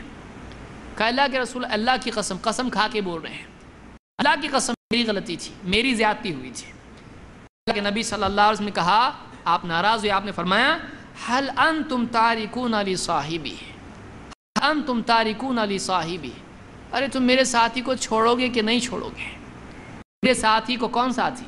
ابو بکر، میرے ساتھی کا کیوں پیچھا پکڑتے ہو، کیوں اس سے کرتے ہو، اس کے ساتھ ایسے جھگڑے تم کرتے ہو، میرے ساتھی کو چھوڑو کہ نہیں؟ انی قلت یا ایھا الناس انی رسول اللہ الیکم جمیعا، وقت وہ بھی تھا کہ میں نے درمیان یہ بات کہی تھی کہ اے لوگو میں تمہاری اللہ کا رسول بنا کر بھیجا گیا ہوں، فقلتم کذبت، اس وقت تم نے کہا تھا کہ جھوٹ بولتے ہو آپ، نعوذ باللہ، اس وقت تم نے مجھ کو جھٹلایا تھا، وقال ابو بکر صدقت، وہ وقت تھا جب سب نے مجھ کو جھٹلایا تھا، اس وقت ابو بکر نے مجھ کو سچا مانا تھا۔ ان کی سمجھ پر تم کو شک ہوتا ہے؟ جب سب نے مجھ کو جھٹلایا تھا، اس آدمی نے پہچانا تھا کہ واقعی سچ ہے، سب سے پہلے ماننے والا یہ تھا، تم اس کی بات نہیں مانتے ہو، اس کے ساتھ حجت بازی کرتے ہو، تم اس کا رد کرتے ہو، اس سے بحث بازی کرتے ہو۔ تو اللہ کے نبی صلی اللہ علیہ وسلم ناراض ہوئے، اور ابو بکر صدیق کیا کہہ رہے ہیں؟ اللہ کے رسول ان کی غلطی نہیں ہے، غلطی میری تھی۔ عمر رضی اللہ تعالیٰ نادم ہو رہے، وہ آ رہے ہیں۔ آپ دیکھیں یہ مزاج جو ہے یہ اونچے لوگوں کا مزاج ہوتا ہے، چھوٹے لوگ کیسے ہوتے ہیں؟ میری غلطی نہیں ہو سکتی ہے، غلطی ہمیشہ دوسروں کی ہوتی ہے۔ بڑے لوگ کیا ہوتے ہیں؟ بڑے لوگ وہ نہیں ہوتے ہیں جن سے غلطی نہیں ہوتی ہے، بڑے لوگ وہ ہوتے ہیں جو اپنی غلطی کو ماننے میں پہل کرتے ہیں۔ بڑے لوگ وہ ہوتے ہیں جن کو اپنی عزت، اپنا مقام، اپنا منصب، اپنی کوئی چیز رکاوٹ نہیں بنتی اپنی غلطی کے ماننے میں، یہ آدمی بڑا ہوتا ہے، بڑا ہوتا ہے۔ اس روایت کو امام البخاری نے تفسیر القرآن میں ذکر کیا ہے۔ اور آگے چلتے ہیں، علی ابن ابی طالب رضی اللہ تعالیٰ کے بارے میں دیکھیے، اکرمہ کہتے ہیں، اکرمہ تابعی ہیں، اُتِیَ علی رضی اللہ عنہ بزنادقۃ فاحرقہم، اس روایت کو آپ پہلے بھی سن چکے ہیں۔ علی رضی اللہ تعالیٰ کے پاس بعض مرتد لوگوں کو لایا گیا، انہوں نے حکم دیا ان کو جلا دو، ان کو جلا کے قتل کر دو۔ فبلغ ذلك ابن عباس، یہ بات ابن عباس تک پہنچی ہے۔ قال لو كنت انا لم احرقهم لنهي رسول اللہ صلی اللہ علیہ وسلم، اگر مجھ کو ہوتا علی رضی اللہ عنہ کی جگہ پر تو میں ان کو جلانے کا حکم نہیں دیتا، کیوں؟ کیونکہ اللہ کے نبی صلی اللہ علیہ وسلم نے اس سے منع کیا۔ وَلَقَتَلْتُهُمْ لِقَوْلِ رَسُولِ اللَّهِ صلی اللہ علیہ وسلم مَنْ بَدَلَ دِينَهُ فَاقْتُلُوهُ، اللہ کے نبی صلی اللہ علیہ وسلم کے حکم کے مطابق کو قتل کرتا، اور آپ نے حکم دیا ہے کہ جو اپنا دین بدل دے اس کو قتل کرو. جلاتا نہیں، میں قتل کرتا. جو جلایا وہ صحیح نہیں ہے. جلانے والے کون ہیں؟ خلیفہ راشد، خلفائے راشدین. یہ خلیفہ راشد ہیں، چوتھے خلیفہ ہیں. لیکن ابن عباس نے کیا کہا؟ نبی صلی اللہ علیہ وسلم نے جلانے سے منع کیا ہے، میں جلاتا نہیں. ان کی جگہ ہوتا تو میں کبھی نہیں کرتا. قتل کرنے کا حکم دیتا کیونکہ ہمارے نبی نے یہ حکم دیا ہے. یہ بخاری میں ہے اور ترمذی کی بات میں ہے. فبلغ ذلك عليا، یہ بات علی رضی اللہ عنہ کو پہنچی. انہوں نے کہا فقال صدق ابن عباس، انہوں نے کہا ہاں ابن عباس نے جو بات کہی بالکل صحیح ہے. ابن عباس کی بات کیا ہے؟ صحیح ہے.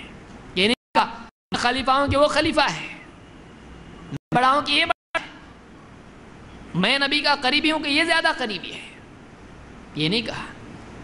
کیا ہاں بات تو صحیح ہے، بات تو صحیح ہے. یہ بہت ہمت کا کام ہے.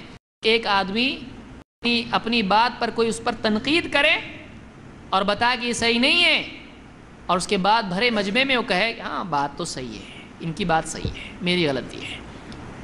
ایسے لوگ تھے، یہ اونچے لوگ ہیں. تو انہوں نے کہا کہ صدق ابن عباس. اور آگے آئیے ابن عباس کا معاملہ دیکھیے کیا ہے. سفیان ابن عبید اللہ العدوی کہتے ہیں الى لاحق ابن حمید ابو مجلس وانا شاہد عن الصرف. صرف کرنسی ایکسچینج کو کہتے ہیں، چیزوں کو لینا، دینار کے بدلے درہم، درہم کے بدلے دینار وغیرہ، جو کرنسی ایکسچینج ہوتا ہے اس کو صرف کہتے ہیں. اس کے مسائل ہیں، علماء سے آدمی پوچھ سکتا ہے. کہتے ہیں کہ اس بارے میں لاحق ابن حمید سے پوچھا گیا اور میں وہاں موجود تھا. کہتے ہیں فقال ابن عباس لا يرى به بأسا زمانا من عمره. ابن عباس کا حال یہ تھا کہ اپنی زندگی میں ایک لمبا زمانہ وہ اس کو جائز کہتے تھے. جیسے درہم ہیں، دینار ہیں، اچھے کے بدلے برے، کم زیادہ کر کے، کوانٹٹی چینج کر کے، کوانٹٹی اچھی بری کر کے لوگ ایکسچینج کرتے تھے اس زمانے میں. یہ دینار تھوڑا خراب دکھ رہا، اچھے کے بدلے میں 2 دینار لو، اس طرح سے کرتے تھے. تو یہ صحیح ہے، دیکھنا ہے. کان ابن عباس لا يرى به بأسا زمانا من عمره. زمانہ ابن عباس اس کو صحیح بولتے تھے. ایسا کرنا، آدمی کم دینار کے بدلے زیادہ دینار، اچھی کوالٹی بری کوالٹی کے ایکسچینج کرے. حتى لقيه ابو سعید الخدری، یہ تک کہ ان کی ملاقات ابو سعید خدری سے ہوئی. قال له، ابو سعید خدری نے ان سے کہا یا ابن عباس الا تتقی اللہ، اے ابن عباس اللہ کا ڈر ہے کہ نہیں تم کو؟ ایسا کوئی بولے مولوی صاحب کو تو کیا کریں گے؟ مسجد کا آسا ڈھونڈیں گے، لا رے ذرا ہو محسن صاحب کو بولیں گے لو ان کی خبر اور کھودو ان کی قبر.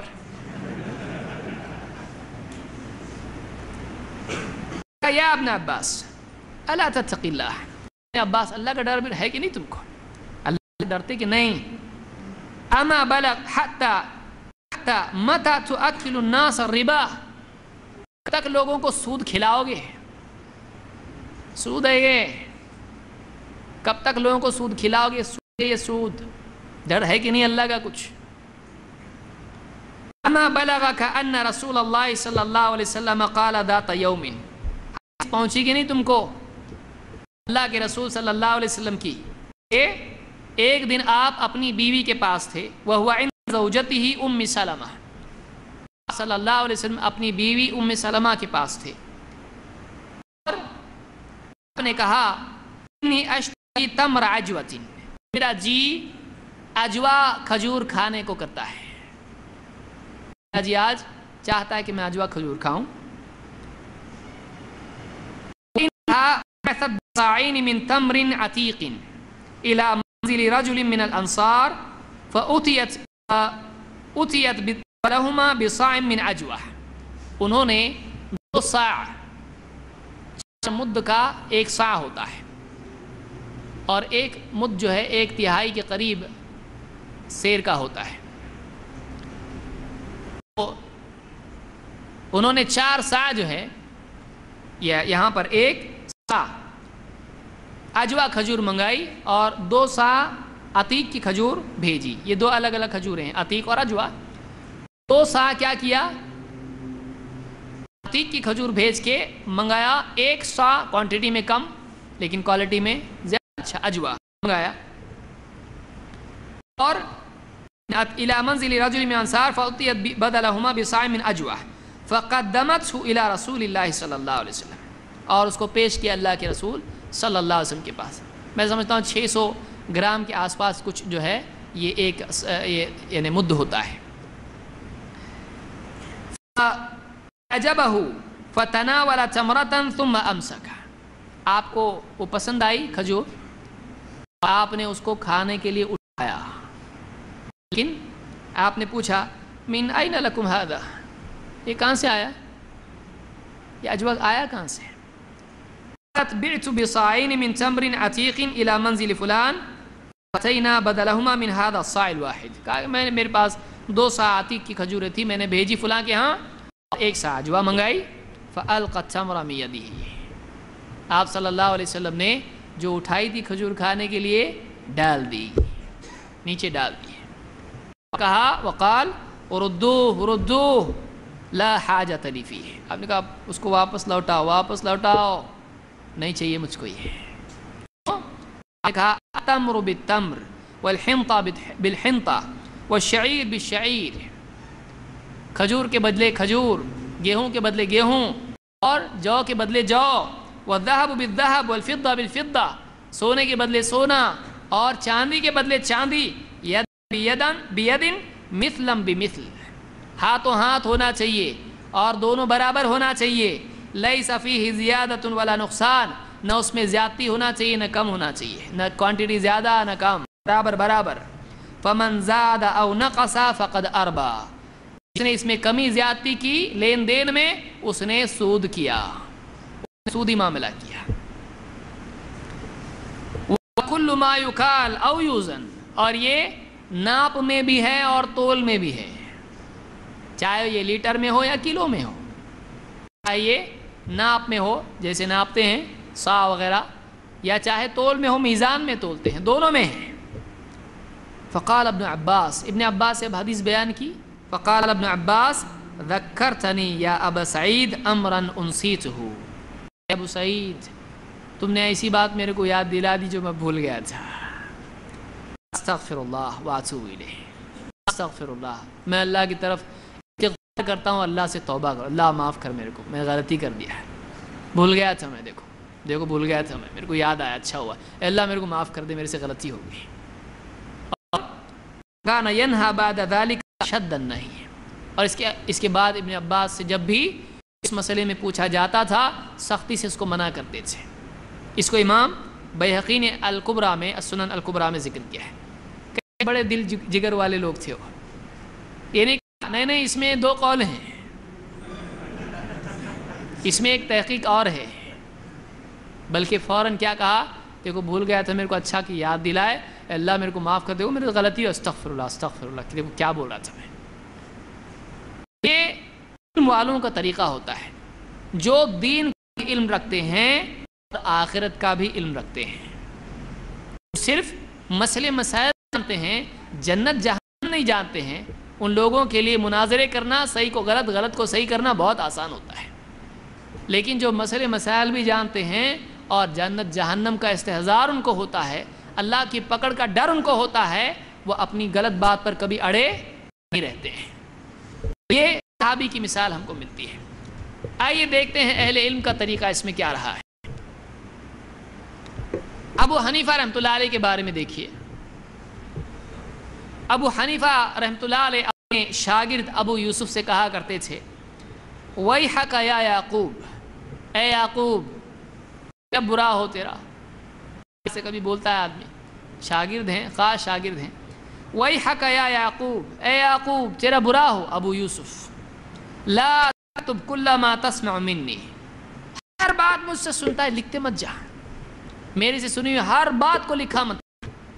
فإن قد أرى الرأي اليوم وأتركه غدا، کبھی ایسا ہوتا ہے کہ آج میرا اجتہاد کچھ ہوتا ہے، آج میری کوئی رائے ہوتی ہے، لیکن کل اس کو میں چھوڑ دیتا ہوں. کیوں؟ طریق آ جاتی ہے، غلطی معلوم ہو جاتی ہے. دلیل آ جاتی ہے تو رائے چھوڑ دیتا ہوں. آج میرا ایک قول ہوتا ہے لیکن کل اس کو چھوڑ دیتا ہوں. ارى الرأي غدا واتركه بعد غد. اور کبھی ایسا ہوتا ہے میری کوئی رائے ہوتی ہے تو پرسوں اس کو چھوڑ دیتا ہوں. بعض لوگ کہتے ہیں نا ارے کب تک بدلیں گے, پہلے ایک جگہ جاتے تھے پھر دوسری جگہ جانے لگے, آپ جا رہے نہیں. پہلے ناریل لے کے بکرے لے کے جاتے تھے پھر تھیلے لے کے جانے لگے, جانا ہی چھوڑ دیا. کب تک بدلیں گے, اب کل کو کیا کریں گے؟ تو بعض لوگ کہتے ہیں کب تک بدلیں گے تم لوگ. امام ابو حنیفہ کیا کہہ رہے ہیں, کم سے کم 2 بار تو بتائے نا. آج میری رائے ہوتی کل دیتا ہوں, ایسا ہی اچھا نہیں لگ رہا, تھوڑا نیا کچھ مٹھائی ملی, ایسا. یہ علماء ہیں, ایسے ویسے عالم نہیں ہیں. ان میں جرت کہ اگر 10 بار بھی معلوم پڑے میری بات غلط ہے چھوڑ کے صحیح بات لوں گا. آدمی کہے, کوئی آدمی راستہ بتائے یہاں جاؤ ولیمہ کا ہال ادھر ہے, معلوم پڑا دوسرے کی شادی ہے. ارے بولے یہاں اپنا نہیں ہے, مسلمان کہیں نہیں ہے. بولے وہ کدھر ہے حال؟ بولے ادھر ہے. وہاں ہے تو عیسائی کی شادی نکلی. بولے یار کتنی بار جانے دے, عیسائی کی شادی میں چلے جائیں گے, دوسری بار جانے کا نہیں رہتا. ایسا کرتے 2 بار معلوم پڑا غلطی ہو گئی تو کیا تیسری بار بولیں گے اب نہیں, اب جو کرے وہی کر گئے. ایک بار معلوم پڑا یہ ٹرین اپنی ہے, بھاگتے بھاگتے گئے, چڑھ گئے ٹرین میں, معلوم پڑا یہ ادھر نہیں ادھر جا رہی. ارے بولے اترو جلدی.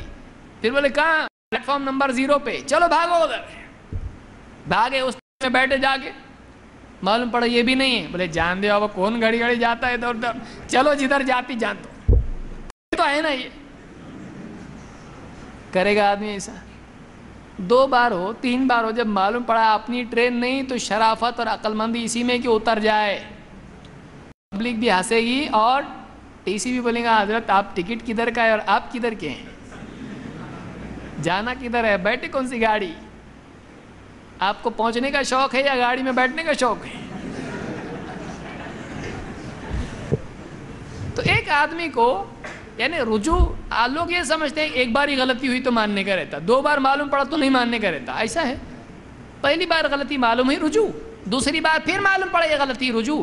آدمی کا امتحان اس میں ہے کہ وہ حق کی طرف رجوع کرتا ہے کہ نہیں کرتا ہے. ایک آدمی سے 2 بار غلطی ہو سکتی ہے, بس پکڑنے میں, ٹرین پکڑنے میں 2 بار غلطی ہو سکتی ہے. اس کا کام یہ ہے کہ وہ گنتی میں جیے, اس کا کام یہ ہے کہ وہ صحیح بس میں بیٹھے. معلوم پڑا یہ نہیں یہ چھوڑ کے آدمی کی طرف جائے, کل معلوم پڑا یہ نہیں یہ ہے وہ چھوڑ کے اس کی طرف چلا جائے.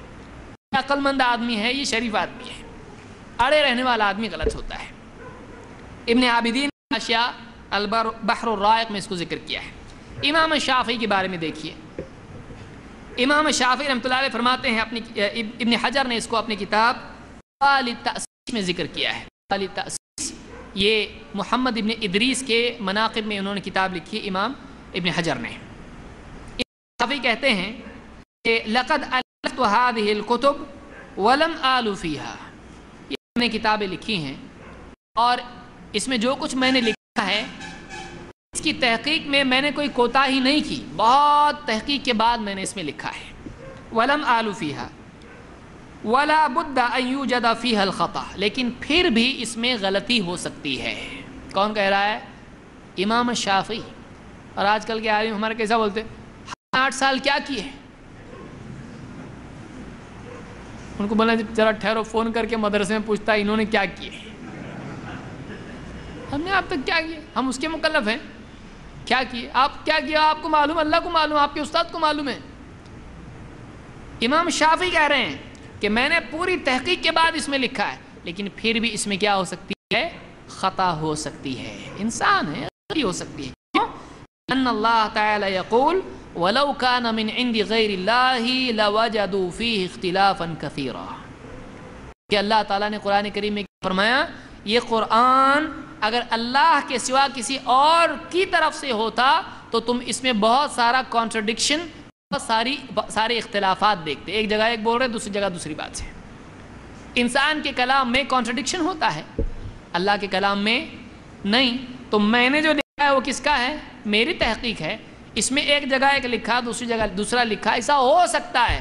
یہ اللہ کی کتاب ہے جس میں غلطی نہیں ہو سکتی ہے، یہ کتاب میں غلطی ہو سکتی ہے.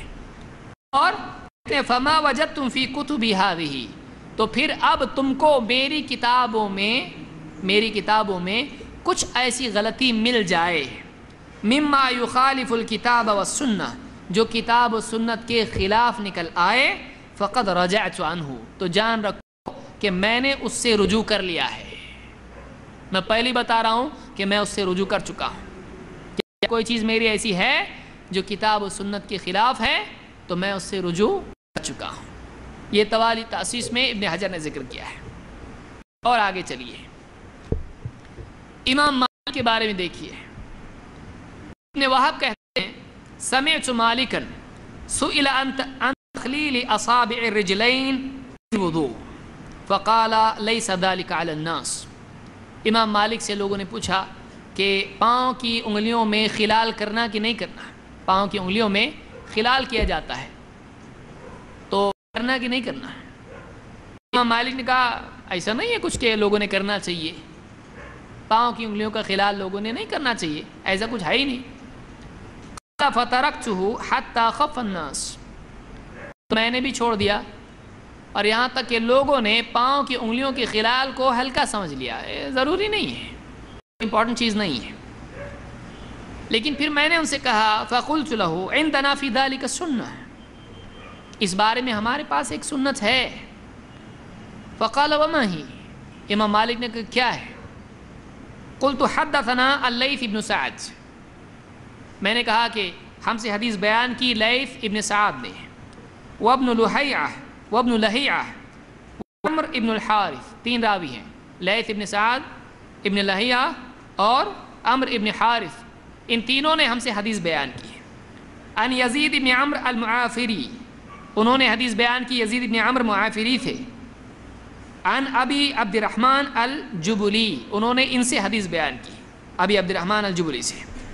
المستورد ابن شداد القرشی، انہوں نے حدیث بیان کی مستورد ابن شداد القرشی سے، یہ صحابی ہیں. رأیت رسول اللہ صلی اللہ علیہ وسلم یدلک بخنصرہ ما بین اصابع رجلیہ، صحابی کہتے ہیں کہ میں نے اللہ کے رسول صلی اللہ علیہ وسلم کو دیکھا کہ آپ نے اپنی اس چھوٹی انگلی سے اپنے پاؤں کی انگلیوں کا خلال کیا.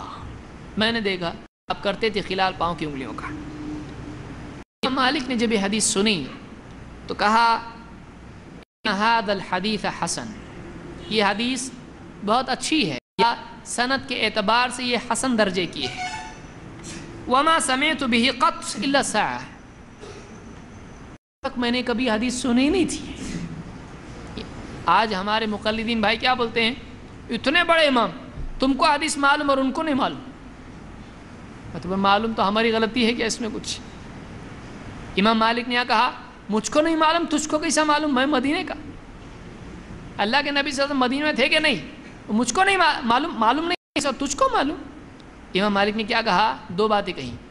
ان ھذا الحدیث حسن، کیا اچھی حدیث ہے یا یہ حدیث قابل اعتبار ہے، حسن درجے کی ہے، اور اب تک میں نے کبھی یہ حدیث آج تک سنی نہیں تھی. کہتے ہیں کہ ثم سمعته بعد ذلك يسأل فيأمر بتخليل الاصابع. ابن وہب کہتے ہیں اس کے بعد جب بھی امام مالک سے یہ سوال پوچھا گیا کہ پاؤں کی انگلیوں کا خلال ہے یا نہیں تو فوراً کہتے تھے کہ ہاں پاؤں کی انگلیوں میں خلال کرنا چاہیے. پہلے کیا بولتے تھے، نہیں، لیکن جب حدیث ملی تو کیا کہتے تھے، ہاں. تو فوراً انہوں نے اعتراف کیا میں نے حدیث سنا نہیں تھا اب تک. تو امام بھی کبھی کبھی حدیث امام تک نہیں پہنچتی، ایسا ہوتا ہے. مدینے کے امام کو بھی نہیں معلوم نبی کا عمل ایسا ہو سکتا ہے. شان گھٹتی نہیں ہے لیکن ماننے سے شان بڑھ جاتی ہے، ماننے سے شان بڑھ جاتی ہے. الجرح و تعدیل میں ابن ابی حاتم نے اس کو ذکر کیا ہے. اور آگے بڑھیے. امام ابو یوسف ابن تیمیہ کہتے ہیں اپنی کتاب ان کی جو فتاوی جمع کیے گئے ہیں الفتاوی الکبریٰ میں، وہ حکایت ابی یوسف ما مالک فی ذلک مشہورہ، امام ابو یوسف اور امام مالک کا قصہ مشہور قصہ ہے کس سلسلے میں؟ سا کے مسئلے میں۔ آپ جانتے ہیں، نہیں جانتے ہیں، جانتے ہیں کہ سا میں اختلاف ہے۔ بعض لوگ کہتے ہیں کہ یہ پہلے بولتے تھے 1.25 کلو، اب بولتے ہیں 2.5 کلو۔ یہ کہاں سے آیا کہ جو فطرہ دیا کرتے ہیں تو یہ سا ہے، تو یہ کتنا دینا چاہیے؟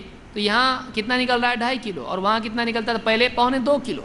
تو عراق میں اور مدینے کے سا میں فرق ہوتا ہے۔ عراق کے اور مدینے کے سا میں، سا یعنی جو تول ناپ ہوتا ہے، اس طرح سے لے کے جاتے ہیں برتن کی طرح، تو وہ سا مدینہ کا الگ ہے اور عراق کا الگ ہے۔ تو امام ابو حنیفہ کا فتویٰ عراق کے سا کے مطابق ہے، اور امام مالک کا فتویٰ کس کے مطابق ہے؟ اور ہمارا فتویٰ بھی کس کے مطابق ہے؟ مدینہ کے سا کے مطابق۔ تو کہتے ہیں کہ امام ابو یوسف اور امام مالک کی بحث ہوئی اس مسئلے میں۔ مشہور قصہ ہے، لما سألہ عن مقدار الصاع والمد، جب دونوں نے بات کی اس سلسلے میں اور پوچھا کہ صاع کی اور مد کی مقدار کیا ہے، امام ابو یوسف نے پوچھا، امر اہل المدینہ ان یأتوہ بصیعانہم، تو امام مالک نے مدینہ والوں سے کہا جاؤ اپنے اپنے صاع لے کے آؤ۔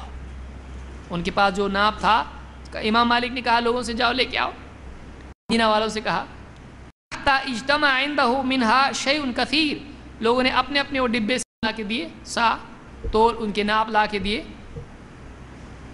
لما حضر ابو یوسف قال ما واحد منہم، جب امام ابو یوسف آئے تو امام مالک نے ان میں سے ایک سے کہا کہ من این لک ھذا الصاع، یہ صاع لایا کہاں سے تو؟ حدثني ابي عن ابيه انه كان يؤدي به صدقة الفطر الى رسول الله صلی اللہ علیہ وسلم۔ اس شخص نے کہا مجھ سے اپنے والد نے بیان کیا، انہوں نے اپنے والد سے بیان کیا، یعنی میرے دادا نے کہا کہ ہم نے اس سے، اس کے ناپ کے بقدر اللہ کے نبی صلی اللہ علیہ وسلم کے زمانے میں صدقہ دیا تھا۔ ان کے دادا کون تھے؟ صحابی۔ تو وہ ہمارے گھر میں آیا ابو کے پاس، ابو کے پاس سے میرے پاس آیا، یہ وہ ہے، یہ نبی کے زمانے کا ہے۔ وقال الآخر حدثني امي عن امها انها كانت تؤدي به یعنی صدقۃ حدیقتها الى رسول اللہ صلی اللہ علیہ وسلم۔ دوسرے سے پوچھا یہ کہاں سے لائے؟ انہوں نے کہا میں، میری والدہ نے ان کی والدہ سے یہ لیا، اور ان کی والدہ اللہ کے نبی یعنی میری نانی اللہ کے نبی صلی اللہ علیہ وسلم کے زمانے میں اسی سے صدقہ دیا کرتی تھی فطرہ۔ تو یہ کون سے زمانے کا ہے؟ یہ اس زمانے کا ہے، ڈبہ بدلا نہیں ہے۔ وقال الآخر نحو ذلك، وقال الآخر نحو ذلك، ان لوگوں سے پوچھا، ہر ایک نے اسی طرح سے کہا کہ یہ ہمارا جو ہے یہ نبی کے زمانے کا ہے۔ قال مالک لابی یوسف، امام مالک نے ابو یوسف سے کہا، اترى هؤلاء یکذبون، تم کو کیا لگتا ہے یہ جھوٹ بول رہے ہیں؟ امام مالک نے کیا کہا؟ تم کو کیا لگتا ہے یہ لوگ جھوٹ بول رہے ہیں؟ قال لا واللہ ما یکذب هؤلاء، امام ابو یوسف نے کہا اللہ کی قسم واللہ یہ جھوٹ نہیں بول رہے ہیں۔ قال مالک فانا حررت هذا برتلکم یا اہل العراق وجدته 5 ارطال وثلثا، اہل عراق میں نے تحقیق کی اور کمپیئر کیا اس کو تمہارے عراق والے برتن سے، تو میں نے تمہارے رتل سے اس کو ناپا، تولا، دیکھا، موازنہ اس کا کیا، تو میں نے پایا کہ یہ کتنا ہے؟ 5 ارطال وثلثا، یہ 5 رتل اور 1 ثلث رتل، یہ چھوڑ دیجیے آپ، یہ اس زمانے کے ناپ تول کے طریقے ہیں۔ میں نے اس کو اتنا پایا، دونوں میں فرق ہے۔ اور کہا تو اس پہ امام ابو یوسف نے کہا کہ قد رجعت الى قولك یا ابا عبداللہ، جب دیکھا انہوں نے یہ سارے صاع تو نبی کے زمانے کے ہیں، تو امام ابو یوسف نے امام مالک سے کیا کہا؟ اے ابو عبداللہ، میں اپنا قول چھوڑ کے تمہارا قول اختیار کرتا ہوں۔ اور آگے اور کہا کہ وَلَوْ رَأَى صَاحِبِي مَا رَأَيْتُ لَرَجَعَ كَمَا رَجَعْتُ، اور میرے صاحب اس کو دیکھتے، میرے صاحب کون؟ امام ابو یوسف کے صاحب کون ہیں؟ امام ابو حنیفہ ہیں۔ کہا کہ میں اپنے قول چھوڑ کے آپ کا قول لے رہا ہوں، میں رجوع کرتا ہوں اپنے قول سے، اور اگر میرے صاحب، میرے استاذ، میرے ساتھی اگر اس کو دیکھ لیتے تو وہ بھی میری طرح رجوع کر لیتے. تو یہ بڑے لوگوں کا طریقہ ہے کہ دلیل آ جانے کے بعد اپنے قول سے رجوع کر لیتے تھے. الفتاوی الکبریٰ میں امام ابن تیمیہ نے اس کو ذکر کیا ہے. اور آگے آئیے، ابو ثور اس کے راویوں میں سے ہیں، کہتے ہیں لما وصل الشافعی العراق، امام شافعی جب عراق آئے، جاءنی حسین کرابیسی، میرے پاس حسین الکرابیسی آئے، وَكَانَ يَخْتَلِفُ مَعِيَ إِلَىٰ أَصْحَابِ الرَّائِ، اور میں اور ابو ثور اور حسین الکرابیسی ہم دونوں اصحاب الرائے کے پاس ہمارا جانا آنا تھا. اس زمانے میں دو تقسیم تھی لوگوں کی، کون؟ اصحاب الرائے اور اصحاب الحدیث. آج کل کے کچھ غریب پیارے کیا بولتے ہیں؟ اہل حدیث. یہ بہت نئے زمانے کے لوگ ہیں، یہ وکٹوریا کے زمانے کے ہیں. اب یہ کون سی ہسٹری ہے ان کو ہی معلوم ہے. یہ ہسٹری نہیں ہے، یہ مسٹری ہے. یہاں دیکھیے کیا ہے، کہتے ہیں کہ ہمارا آنا جانا اصحاب الرائے کے یہاں بہت زیادہ تھا. تو میرے پاس آئے، کہا قد ورد رجل من اصحاب الحدیث یتفقہ. اپنے آئے کہا ہے حضرت، اہل حدیث آئے اپنے پاس. امام شافعی کون تھے؟ اصحاب الحدیث تھے. ان کا خود کہنا ہے علیکم باصحاب الحدیث فانہم اکثر الناس ثوابا. اہل حدیث کے ساتھ رہو، اس لیے کہ لوگوں میں سب سے زیادہ صحیح وہی رہتے ہیں. کون کہتا ہے؟ امام الشافعی. اب یہاں یہ آئے، یہ اصحاب الرائے کے پاس آنا جانا ان کا تھا. تاکہ حسین الکرابیسی نے کیا کہا ابو ثور سے کہ آپ نے ایک حضرت آئے ہوئے عراق میں، اور کون ہے وہ؟ رجل من اصحاب الحدیث، یا اصحاب الحدیث میں سے ایک حضرت آئے ہوئے یہاں پہ. یہ تفقہ، بہت فقیہ ہونے کا ان کا معاملہ سننے میں آتا ہے کہ بہت گہری سمجھ والے ہیں اور اہل حدیث ہیں. تم بنا نسخر بھی، چلو ذرا ان کی بھی ذرا مذاق اڑاتے ہیں، ذرا ٹانگ کھینچیں گے، چلو ذرا ان کو ہم ذرا چکھاتے مسئلے مسائل میں، ذرا پھنسا کے ان کو بتاتے کیا فقہ کس کو بولتے، ذرا بتائیں گے ان کو. یہ اہل حدیث بھولے بھالے ایڑے باگڑے رہتے ہیں سب. فقم بنا نسخر بھی، چلو ان کا مذاق اڑا کے آتے ہیں، ان کو ان کی اوقات دکھا کے آتے ہیں. مثلا فذهبنا حتى دخلنا علیہ. اب اہل حدیث کیسا رہتا لوگوں کو معلوم نہیں ہے. فذهبنا حتى دخلنا علیہ، ہم گئے ان کے پاس، کمرے میں گئے. فسأله الحسین عن مسألة، حسین الکرابیسی نے ایک مسئلہ پوچھا امام الشافعی سے. پوچھنے کی دیر تھی. لم يزل الشافعی یقول قال اللہ وقال رسول اللہ. جب مسئلہ پوچھا تو امام شافعی شروع ہو گئے اور کہنا شروع کیا لگاتار، قال اللہ قال رسول اللہ قال اللہ قال، دلیل دلیل دلیل دلیل. حالت خراب. کہتے ہیں کیا ہوا؟ سن سن کے اتنی دلیلیں دیں اس مسئلے پہ، کہتے حتی اظلم علینا البیت، یہاں تک کہ گھر ہم کو اندھیرا لگنے لگا. اسے آدمی آج کہے کہ ہماری آنکھوں پہ اندھیرا چھانے لگا، تارے دکھنے لگے ہم کو. اتنی دلیلیں دی انہوں نے لگاتار کہ ہماری آنکھوں کے سامنے اندھیرا چھا گیا. اظلم علینا البیت فترکنا بدعتنا واتبعناہ. کہتے ہم نے سیدھا اپنی بدعت چھوڑ دی اور امام شافعی کے پیچھے ہو گئے، ان کا منہج اختیار کیا. ایسے رہتے اہل حدیث.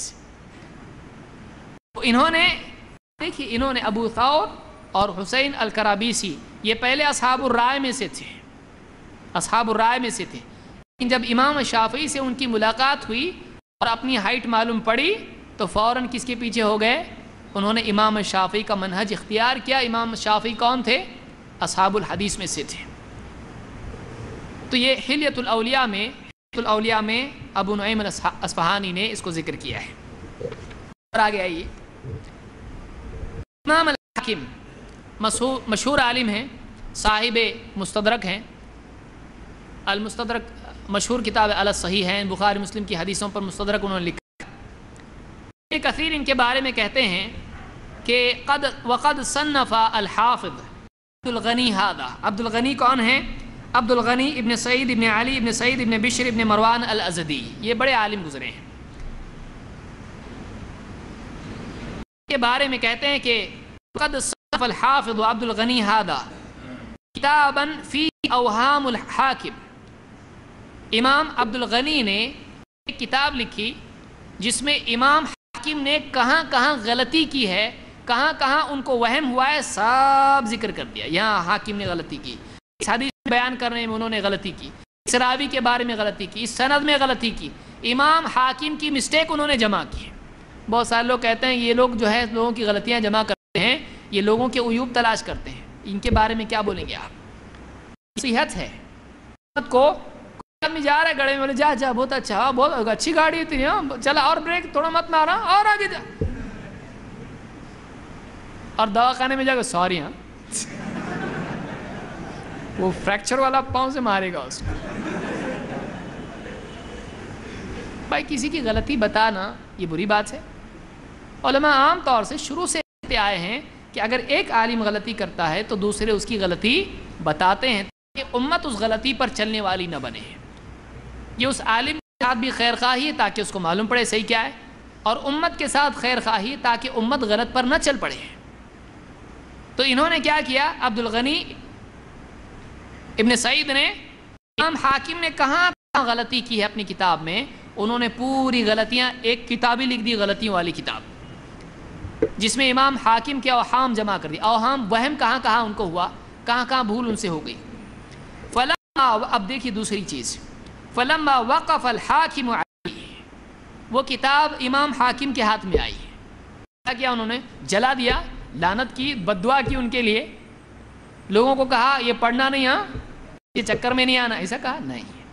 امام حاکم کو وہ کتاب ملی، علی الناس، وہ کتاب لے کر انہوں نے لوگوں کو جمع کر کے لوگوں کے سامنے پڑھ کے ان کو سنایا، میری غلطیاں فلاں صاحب نے بیان کی ہیں، دیکھو یہاں میں نے غلطی کی ہے۔ وہ کتاب پڑھ کے لوگوں کو سنائی، نہ صرف یہ کہ غلطی مانی بلکہ انہوں نے کیا کیا، اس کتاب کو بھی اپنے نصاب میں شامل کر لیا کہ وہ بھی پڑھائی لوگوں کو، دیکھو یہاں میں نے غلطی کی، دیکھو ان فلاں عالم نے یہ بتایا ہے، یہ میری غلطی، میری غلطی، یہ میری غلطی۔ جاء یقرأ علی الناس ویعترف لعبد الغنی بالفضل ویشکرہ، اور کہا کہ کیا بڑے عالم ہیں، لوگوں کے بیچ میں امام عبد الغنی کا مرتبہ بیان کیا کہ کتنا بڑا عالم ہے، دیکھو میری یہ غلطی اس نے بیان کی ہے، اور ان کا شکریہ ادا کرنے لگے، اللہ جزائے خیر دے کہ میری ساری غلطیاں جہاں جہاں میں نے کی تھی اس کو بیان کی، وَيَعْفُ فِيهِ مَا إِلَى مَا أَصَابَ فِيهِ مِنَ الرَّدِّ عَلَيْهِ، اور کہا کہ میں جہاں جہاں انہوں نے غلطی پر رد کیا تھا، انہوں نے کہا کہ میں اپنی ان غلطیوں سے رجوع کرتا ہوں، جو انہوں نے بتایا تھا وہ صحیح ہے، میں اس سے رجوع کرتا ہوں۔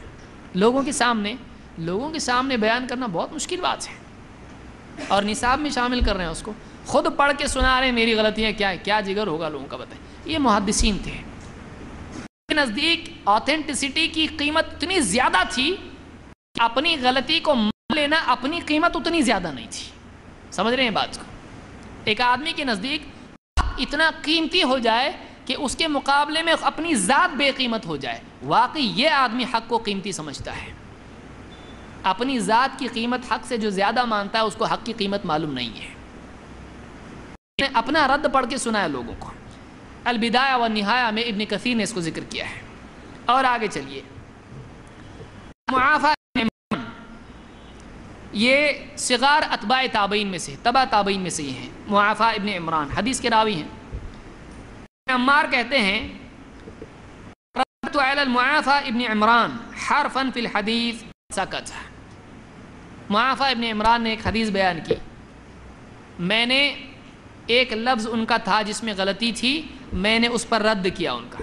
محدثین ایک ایک لفظ کو جانچتے تھے، ایک لفظ میں ان سے غلطی ہو گئی، میں نے ان پر رد کیا اور کہا ایسا نہیں ایسا ہے۔ انہوں نے جب سنا میرے رد کو تو چپ ہو گئے، فسکت، خاموش ہو گئے۔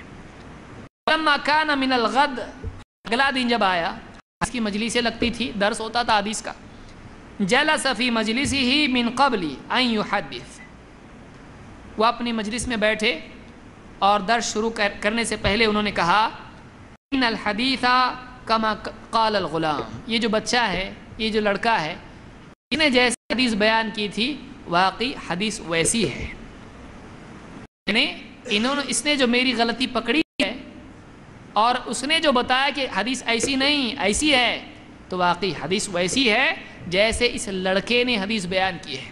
اور ابن عمار کہتے ہیں وَكُنْتُ حِينَئِذٍ غُلَامًا أَمْرَدْ مَا فِي لِحْيَتِي طَاقَةٌ، کہتے ہیں وہ ایک ایسا دور تھا، یہ بڑے عالم ہیں، محدث ہیں اتنے بڑے، میں نے بتایا ایسا نہیں ایسی، حضرت ایسی حدیث نہیں ایسی حدیث ہے۔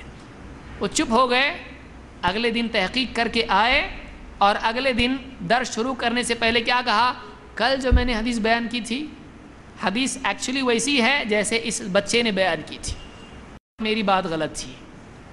یہ کیا کہتے ہیں، میری عمر کیسی تھی، مجھ کو داڑھی بھی نہیں آئی تھی ابھی تک، اتنی کم عمر کا میں تھا، امرد، مجھ کو داڑھی بھی نہیں نکلی تھی ابھی تک، اتنا چھوٹا۔ انہوں نے کہا اے بچہ نکالو باہر اس کو، بڑوں کی غلطی پکڑتا ہے، اس کو معلوم ہے میں کون ہوں، میرا مقام پہچانتا ہے، پہلے باہر نکالو اس کو۔ اس لڑکے جیسے حدیث بیان کی، واقعی حدیث ویسی ہے۔ آپ بتائیے یہ بڑے لوگوں کا کام ہے۔ الکفایہ فی علم روایہ میں الخطیب نے اس کو ذکر کیا ہے۔ دیکھیے آگے، عبید اللہ ابن حسن، یہ کون ہے، یہ کبار اتباع تابعین میں سے ہیں، اتباع تابعین میں سے ہیں۔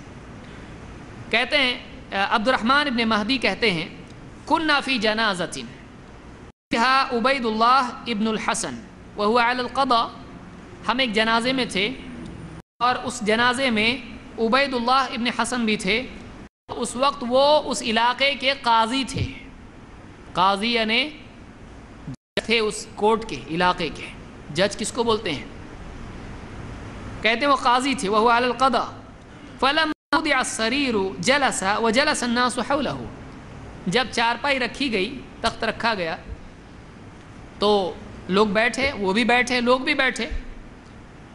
فسألته عن مسألة فغلط فيها، میں نے اسے ایک مسئلہ پوچھا، اس مسئلے میں انہوں نے غلطی کی، جواب دینے میں کیا ہو گئی، قاضی صاحب سے مسٹیک۔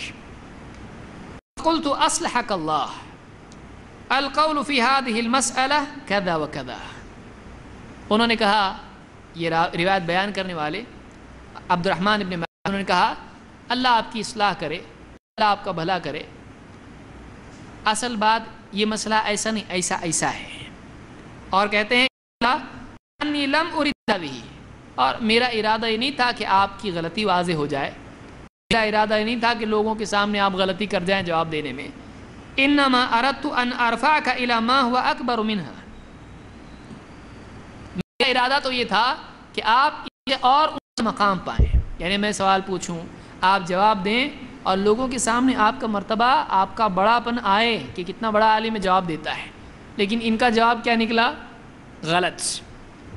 تو انہوں نے کہا کہ اللہ آپ کو بھلا کرے، آپ کی اصلاح کرے، ایسی نہیں، مسئلہ ایسا ہے، اب میرا ارادہ آپ کو ذلیل کرنا نہیں تھا، آپ کی غلطی بتانا نہیں تھا، میرا ارادہ تو یہ تھا کہ لوگوں کے سامنے آپ جواب دیں اور آپ کا مقام لوگوں کو معلوم پڑے، آپ کا مقام لوگوں کو معلوم پڑے، آپ کا مقام بڑھانے کے لیے میں نے ایسا کیا، لیکن غلطی ہو گئی آپ سے، میں کیا کروں۔ اطرق ساعتا ثم رفع راسه، تھوڑی دیر انہوں نے سر جھکایا، کچھ سوچتے تھے، اور پھر سر اٹھایا اور کہا اذن ارجع وانا صاغر، اذن ارجع وانا صاغر، سر اٹھا کے کیا کہا، ٹھیک ہے اگر ایسا ہے مسئلہ، ایسا نہیں ایسا ہے تو میں رجوع کرتا ہوں اپنی غلطی سے، اور میں چھوٹا ہوں، تم مجھ کو بڑا بول رہے ہو، میں بڑا نہیں ہوں، اگر ایسا ہے جیسا تم بتاتے اور میری غلطی ہو گئی تو میں اپنی غلطی سے رجوع کرتا ہوں، اور دیکھو میں چھوٹا آدمی ہوں، بڑا آدمی نہیں ہوں، وَأَنَا صَاغِرٌ، میں چھوٹا ہوں اور میں غلطی مان لیتا ہوں، 2 مرتبہ اس طرح سے کہا۔ اور انہوں نے آگے ایک بہت بڑا جملہ کہا لَأَنْ أَكُونَ ذَنَبًا فِي الْحَقِّ أَحَبُّ إِلَيَّ مِنْ أَنْ أَكُونَ رَأْسًا بِالْبَاطِلِ، بہت عمدہ جملہ ہے۔ انہوں نے کہا کہ حق کے سلسلے میں، حق کے معاملے میں میں دم بن جاؤں، یہ مجھ کو زیادہ پسند ہے باطل کے معاملے میں سر بننے سے۔ آدمی ہیڈ بننا چاہتا ہے نا، ٹیل نہیں بننا چاہتا ہے، آدمی انجن بننا چاہتا ہے، ڈبہ نہیں بننا چاہتا ہے۔ گویا آج کی زبان میں ہم کہیں گے کہ میں کے سلسلے میں آخری ڈبہ بن جاؤں یہ زیادہ اچھا ہے میرے نزدیک باطل ایجنٹ بننے سے،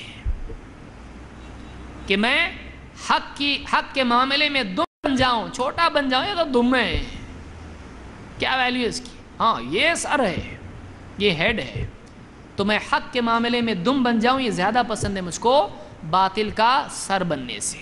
مجھ کو بڑا پن نہیں چاہیے، میں اپنی غلطی کو مانتا ہوں، میں چھوٹا آدمی بھائی، مجھ کو بڑا نہیں بننا ہے، تم مجھ کو بڑا ثابت کرنے کے لیے رہے تھے، مجھ کو ایسی کوئی تمنا نہیں ہے، میں چھوٹا ہی ہوں اور میری غلطی ہے، میں مانتا ہوں اپنی غلطی ہے۔ تہذیب الکمال میں مزی نے اور اسی طرح سے تہذیب التہذیب میں ابن حجر نے اس کو ذکر کیا ہے۔ آگے چلیے، دو باتیں بیان کر کے میں بات ختم کر رہا ہوں ورنہ بہت ساری روایت اور ہیں۔ نوعی روایت، نعیم ابن حماد، یحییٰ ابن معین کہتے ہیں، یہ بڑے محدث گزرے ہیں اور نعیم ابن حماد بھی بڑے محدث ہیں۔ حضرت نعیم ابن حماد مصر جعل یقرأ کتابا من تصنیفہ، مصر میں نعیم ابن حماد کی مجلس میں حاضر ہوا اور وہ اپنی کتاب پڑھ رہے تھے، ایک کتاب انہوں نے لکھی، کتاب میں سے لوگوں کو درس دے رہے تھے حدیث کا۔ قال فقرأ منه ساعة ثم قال حدثنا ابن المبارک عن ابن عون، کچھ دیر تک انہوں نے اس کتاب میں سے درس دیا اور اس کے بعد کہا ہم سے حدیث بیان کی ابن المبارک نے، عبداللہ ابن مبارک نے، اور ان سے حدیث بیان کی، انہوں نے حدیث بیان کی ابن عون سے، عبداللہ ابن مبارک نے ابن عون سے حدیث بیان کی۔ فحدث عن ابن المبارک عن ابن عون احادیث، اور کچھ حدیثیں بیان کی ابن مبارک اور ابن عون کے طریق سے، اس سند سے۔ یحییٰ کہتے ہیں، یحییٰ ابن معین بہت بڑے محدث کہتے ہیں فقلت له لیس هذا عن ابن المبارک، کہتے ہیں یہ جو حدیث آپ بیان کر رہے ہیں یہ ابن مبارک سے نہیں ہے، یہ حدیث بیان کر رہے ہیں آپ ابن مبارک سے نہیں آئی، یہ حدیث ہے۔ غاضبہ، ان کو غصہ آ گیا، یہ تھوڑے گرم تھے، نعیم ابن حماد جو ہے گرم تھے تھوڑے۔ غاضبہ وقال ترد علی، میرے اوپر رد کرتا ہے، تو غصہ ہے، تو کون ہے تو میرے اوپر رد کرتا ہے؟ قلت ای واللہ ارید زینک، اللہ کی قسم میں تو آپ کی عزت چاہتا ہوں، غلطی مشہور ہو جائے، آپ کے نام کے ساتھ جڑ جائے، آپ رجوع کر لیں، میں تو آپ کی عزت چاہ رہا ہوں، آپ کا شرف ہو جائے گا اس سے کہ آپ نے مان لی یا آپ اپنی روایت صحیح بتا رہے ہیں۔ ارید زینک فابى ان يرجع، انہوں نے کہا نہیں مان ہی نہیں سکتا میں، تم جو بول رہے ہو صحیح ہے، ماننے سے انکار کر دیا۔ کہتے ہیں فلما رأيته هكذا لا يرجع، جب میں نے دیکھا ہے مانتے ہی نہیں ہیں، گاڑی پیچھے جا رہی نہیں، تو کہا قلت لا واللہ، اللہ کی قسم، انہوں نے قسم کھا کے کہا، کیا کہا؟ لا واللہ، یہ بھی انہوں نے بھی مضبوط ہو گئے ایک دم، نہیں ایسا تھوڑی ہے، لا واللہ ما سمعت انت هذا عن ابن المبارک ولا سمعها ابن المبارک من ابن عون، کہ اللہ کی قسم نہ آپ نے ابن مبارک سے سنا ہے، ابن مبارک نے ابن عون سے سنا ہے، کبھی سنا ہی نہیں، اللہ کی قسم کھا کے بول رہا ہوں، بولو اب کیا بولتے ہیں۔ یہ بھی بڑے محدث ہیں، محدث ہونا صحیح روایتوں کو جاننا اصل نہیں ہوتا تھا، اصل غلطیوں کو جاننا بھی ہوتا تھا، وہ اصل کمال تھا۔ عالم کا کمال یہ نہیں کہ اس کو صرف صحیح حدیث سے معلوم ہو، عالم کا کمال یہ کہ اس کو ضعیف ہے بھی معلوم ہو، تو پبلک کی اصلاح کیسا کریں گے وہ؟ تو کہا کہ اللہ کی قسم ایسا ایسا ہے۔ غضب وغضب كل من كان عنده من اصحاب الحدیث، اصحاب الحدیث نعیم ابن حماد کو اور غصہ آیا، تو مانتا ہی نہیں ہے لڑکا، بہت غصہ ہے۔ ان کے اطراف جو اصحاب الحدیث بیٹھے ہوئے تھے ان کے ساتھی، ان کو بھی بہت غصہ ہے، کیا آدمی سنتا ہی نہیں، پیچھے ہی پڑ گیا ان کے، تو غصہ گیا ان کو بھی۔ وقام نعیم فدخل البیت فاخرج صحائف، نعیم ابن حماد اٹھے، اپنے گھر میں گئے، کمرے میں، اور کچھ صحائف نکالے، کاغذات کتابیں نکالی، اور فجعل یقول، اور اس میں ٹٹولا، دیکھا، ڈھونڈا ڈھونڈا ڈھونڈا، اس میں ملا، اور پڑھتے پڑھتے کہنے لگے، نعیم اب نہیں مان رہے تھے، اب اندر جا کے دیکھا، ارے یہ تو معاملہ ڈینجر دکھ رہا ہے، گمبھیر ہو گیا معاملہ، تو صحیفہ اپنے صحائف نکالے اور پڑھنے لگے، پڑھتے پڑھتے پڑھتے ہاتھ میں ہی کتاب ہے، اور کہنے لگے فجعل یقول وہی بیدہ، اور ہاتھ میں کتاب تھی اور کہنے لگے این الذین یزعمون ان یحیی بن معین لیس بامیر المؤمنین فی الحدیث، وہ لوگ جو یہ کہتے ہیں یحییٰ ابن معین امیر المؤمنین حدیث میں نہیں ہے۔ یحییٰ ابن معین کون ہے؟ جن کی بات نہیں مان رہے تھے وہی، جو غلطی بتا رہے تھے وہی، اور جا کے حال بدل گیا جب دیکھا واقعی ان کی بات صحیح ہے تو کہا کون ہے، کہاں ہیں وہ لوگ جو ان کو امیر المؤمنین نہیں مانتے حدیث میں۔ حدیث میں امیر المؤمنین بولنا بہت بڑا مرتبہ ہے، جیسے مسلمانوں کا امیر المؤمنین ہوتا ہے ویسی حدیث میں محدثین امیر المؤمنین راویوں کا ہوتا ہے، ایک بہت بڑا مرتبہ ہے کہ ان کے شیخ میں مان لیا اپنی غلطی کو اور کہا کہ کون ہیں وہ لوگ، لاؤ ذرا پکڑ کے ان کو، کون نہیں مانتا ان کو امیر المؤمنین حدیث میں جس نے میری غلطی بتائی ہے۔ اور کہا کہ اس کے بعد آ کے کہا کہ نام یا زکریا غلط وکان الصحائف فغلط، کہاں ہے زکریا غلطی ہو گئی میرے سے، میں نے غلط بیان کیا، میں نے غلط بیان کیا، میرے پاس کچھ صحائف تھے تو اس میں مجھ سے غلطی ہو گئی، کچھ پیجز میرے پاس تھے میرے سے اس میں غلطی ہو گئی، فجعلت اکتب من حدیث ابن المبارک عن ابن عون وانما روا هذه الاحاديث عن ابن عون غیر ابن المبارک، میں نے یہ ابن مبارک اور ابن عون کی سند سے اس طریق سے نقل کیا حالانکہ یہ حدیث ابن مبارک کے وانما روا هذه الاحاديث عن ابن عون غیر ابن مبارک، ابن عون سے ابن مبارک کے سوا کسی اور نے حدیث بیان کی، مجھ سے غلطی ہو گئی اس میں، فرجع عنہا، اور اپنی غلطی سے انہوں نے کیا کیا، رجوع، بھائی معاف کرنا غلطی ہو گئی، میں اپنی بات چھوڑتا ہوں، تمہاری بات صحیح، اور یہ آدمی ہے دیکھو یہ امیر المؤمنین ہے، یہ بڑا عالم ہے جس نے میری غلطی بتائی ہے۔ الکفایہ فی علم روایہ میں خطیب البغدادی نے اس کو روایت کیا ہے۔ آگے آئیے، سفیان ابن عیینہ بہت بڑے محدث ہیں، ابن الحسین کہتے ہیں حدثنا سفیان ابن عیینہ حدیثا فی القرآن، سفیان ابن عیینہ نے قرآن کے سلسلے میں ایک حدیث بیان کی، قرآن کی فضیلت میں یا کسی سلسلے میں قرآن کے بارے میں حدیث بیان کی، قال له عبداللہ ابن یزید، ان سے اس حدیث کے بارے میں عبداللہ ابن یزید نے کہا لیس کما ہوا حدث یا ابا محمد، اے ابو محمد حدیث جیسی آپ نے بیان کی ویسی نہیں ہے، آپ تھوڑا بیان کرنے میں مسٹیک ہو رہی ہے آپ سے۔ انہوں نے کہا وما علمک یا قصیر، اے ناٹے تجھ کو کیا معلوم،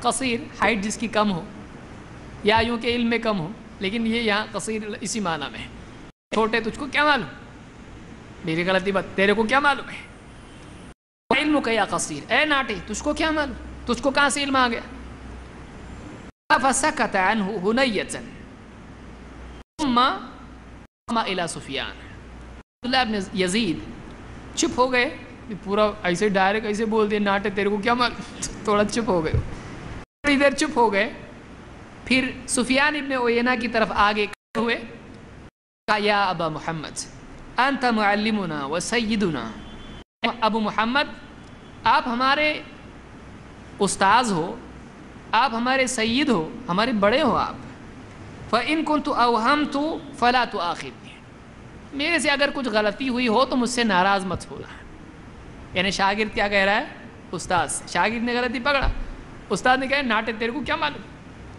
اب شاگرد ڈر گیا، ہو سکتا ہے استاد کی بات صحیح ہو، مجھ سے غلطی ہوئی ہو، تو ناراضگی کی وجہ سے کہا آپ ہمارے استاد ہیں، آپ ہمارے سید ہیں، بڑے ہیں، اگر مجھ سے کوئی غلطی تو ناراض مت ہونا، میں نے آپ کو پکڑا، آپ کو برا لگاؤ تو مجھ کو معاف کر دو۔ قال فسکت سفیان ہنیۃ، یہ سن کے سفیان ابن عیینہ تھوڑی دیر چپ ہو گئے، سوچتے رہے، غور کیا انہوں نے ٹوٹل میٹر کیا ہے، اور تھوڑی دیر چپ رہے، اس کے بعد کہا ثم قال یا ابا عبد الرحمن، ابو عبد الرحمن، اپنے شاگرد کو پکار کے کہا اے ابو عبد الرحمن، قال لبیک وسعدیک، شاگرد کیا بول رہا ہے لبیک وسعدیک، ہاں فرمائیے فرمائیے کیا بولتے ہیں، قال الحدیث کما حدثت انت وانا اوہمت، کیا کہا حدیث ویسی ہے جیسی تو نے بیان کی، مجھ کو وہم ہو گیا تھا، میں نے غلط بیان کی ہے، یعنی غلطی میری ہے، میں ناٹے بول دیا تجھ کو اور بات ہے، لیکن میں نے غور کیا تو مجھ کو یاد آ رہا ہے کہ غلطی کس سے ہو گئی؟ غلطی میری ہے، اور واقعی بات تیری صحیح ہے، میری غلط ہے۔ تو یہ کیا ہے؟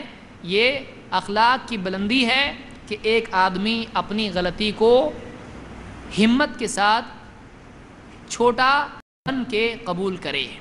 جو آدمی ضد پر اڑا رہتا ہے وہ بڑا بننے کی کوشش کر رہا ہے، وہ بڑا بن نہیں سکتا ہے، بن نہیں سکتا ہے۔ اس روایت کو خطیب بغدادی نے الکفایہ فی علم روایہ میں نقل کیا ہے۔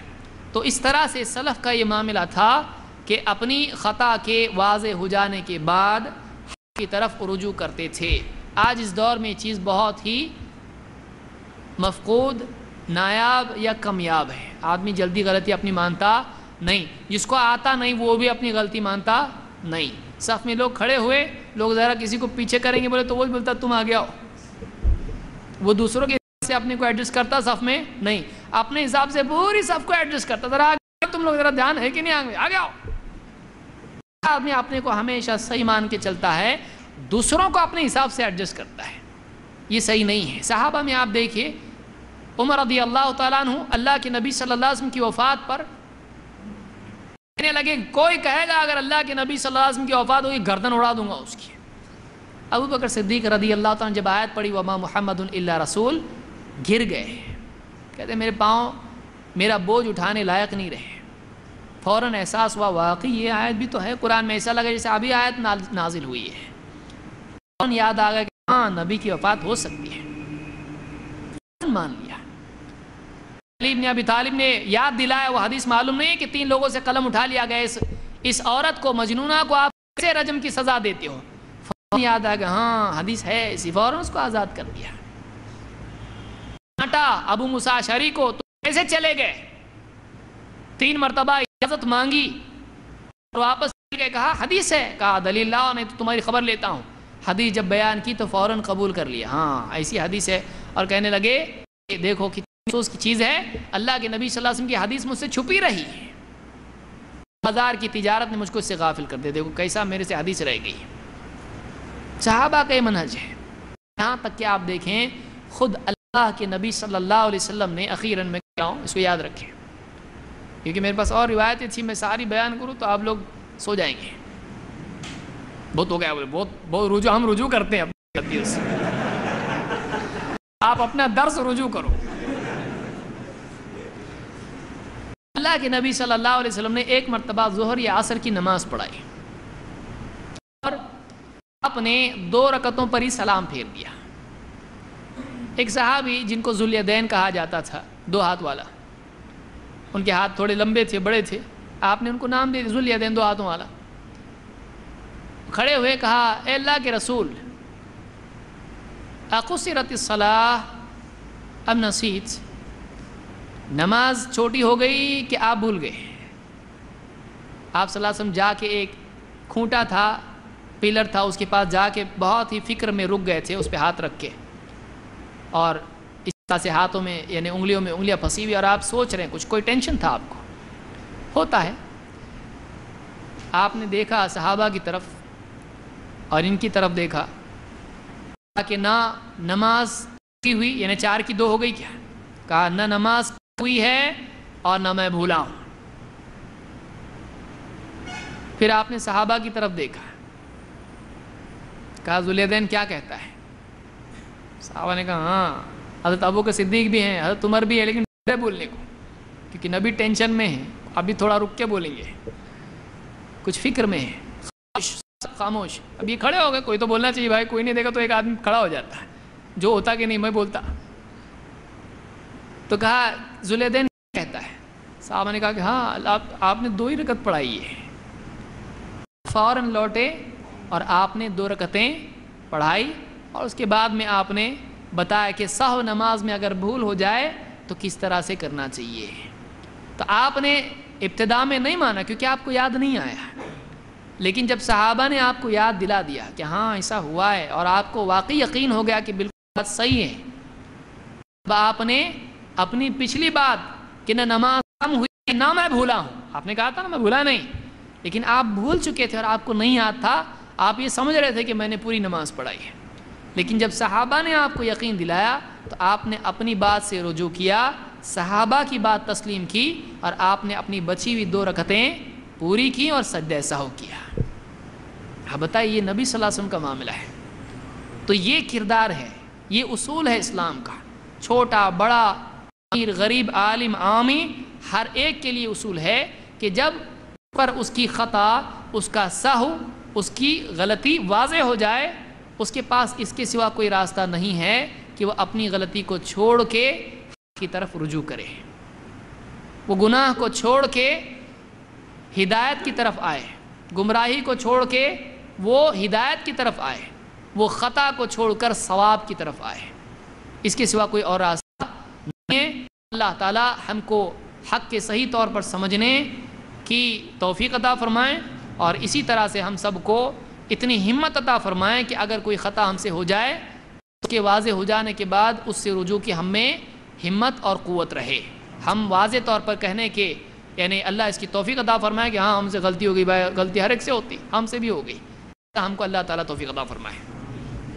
سبحان اللہ، سبحان اللہ۔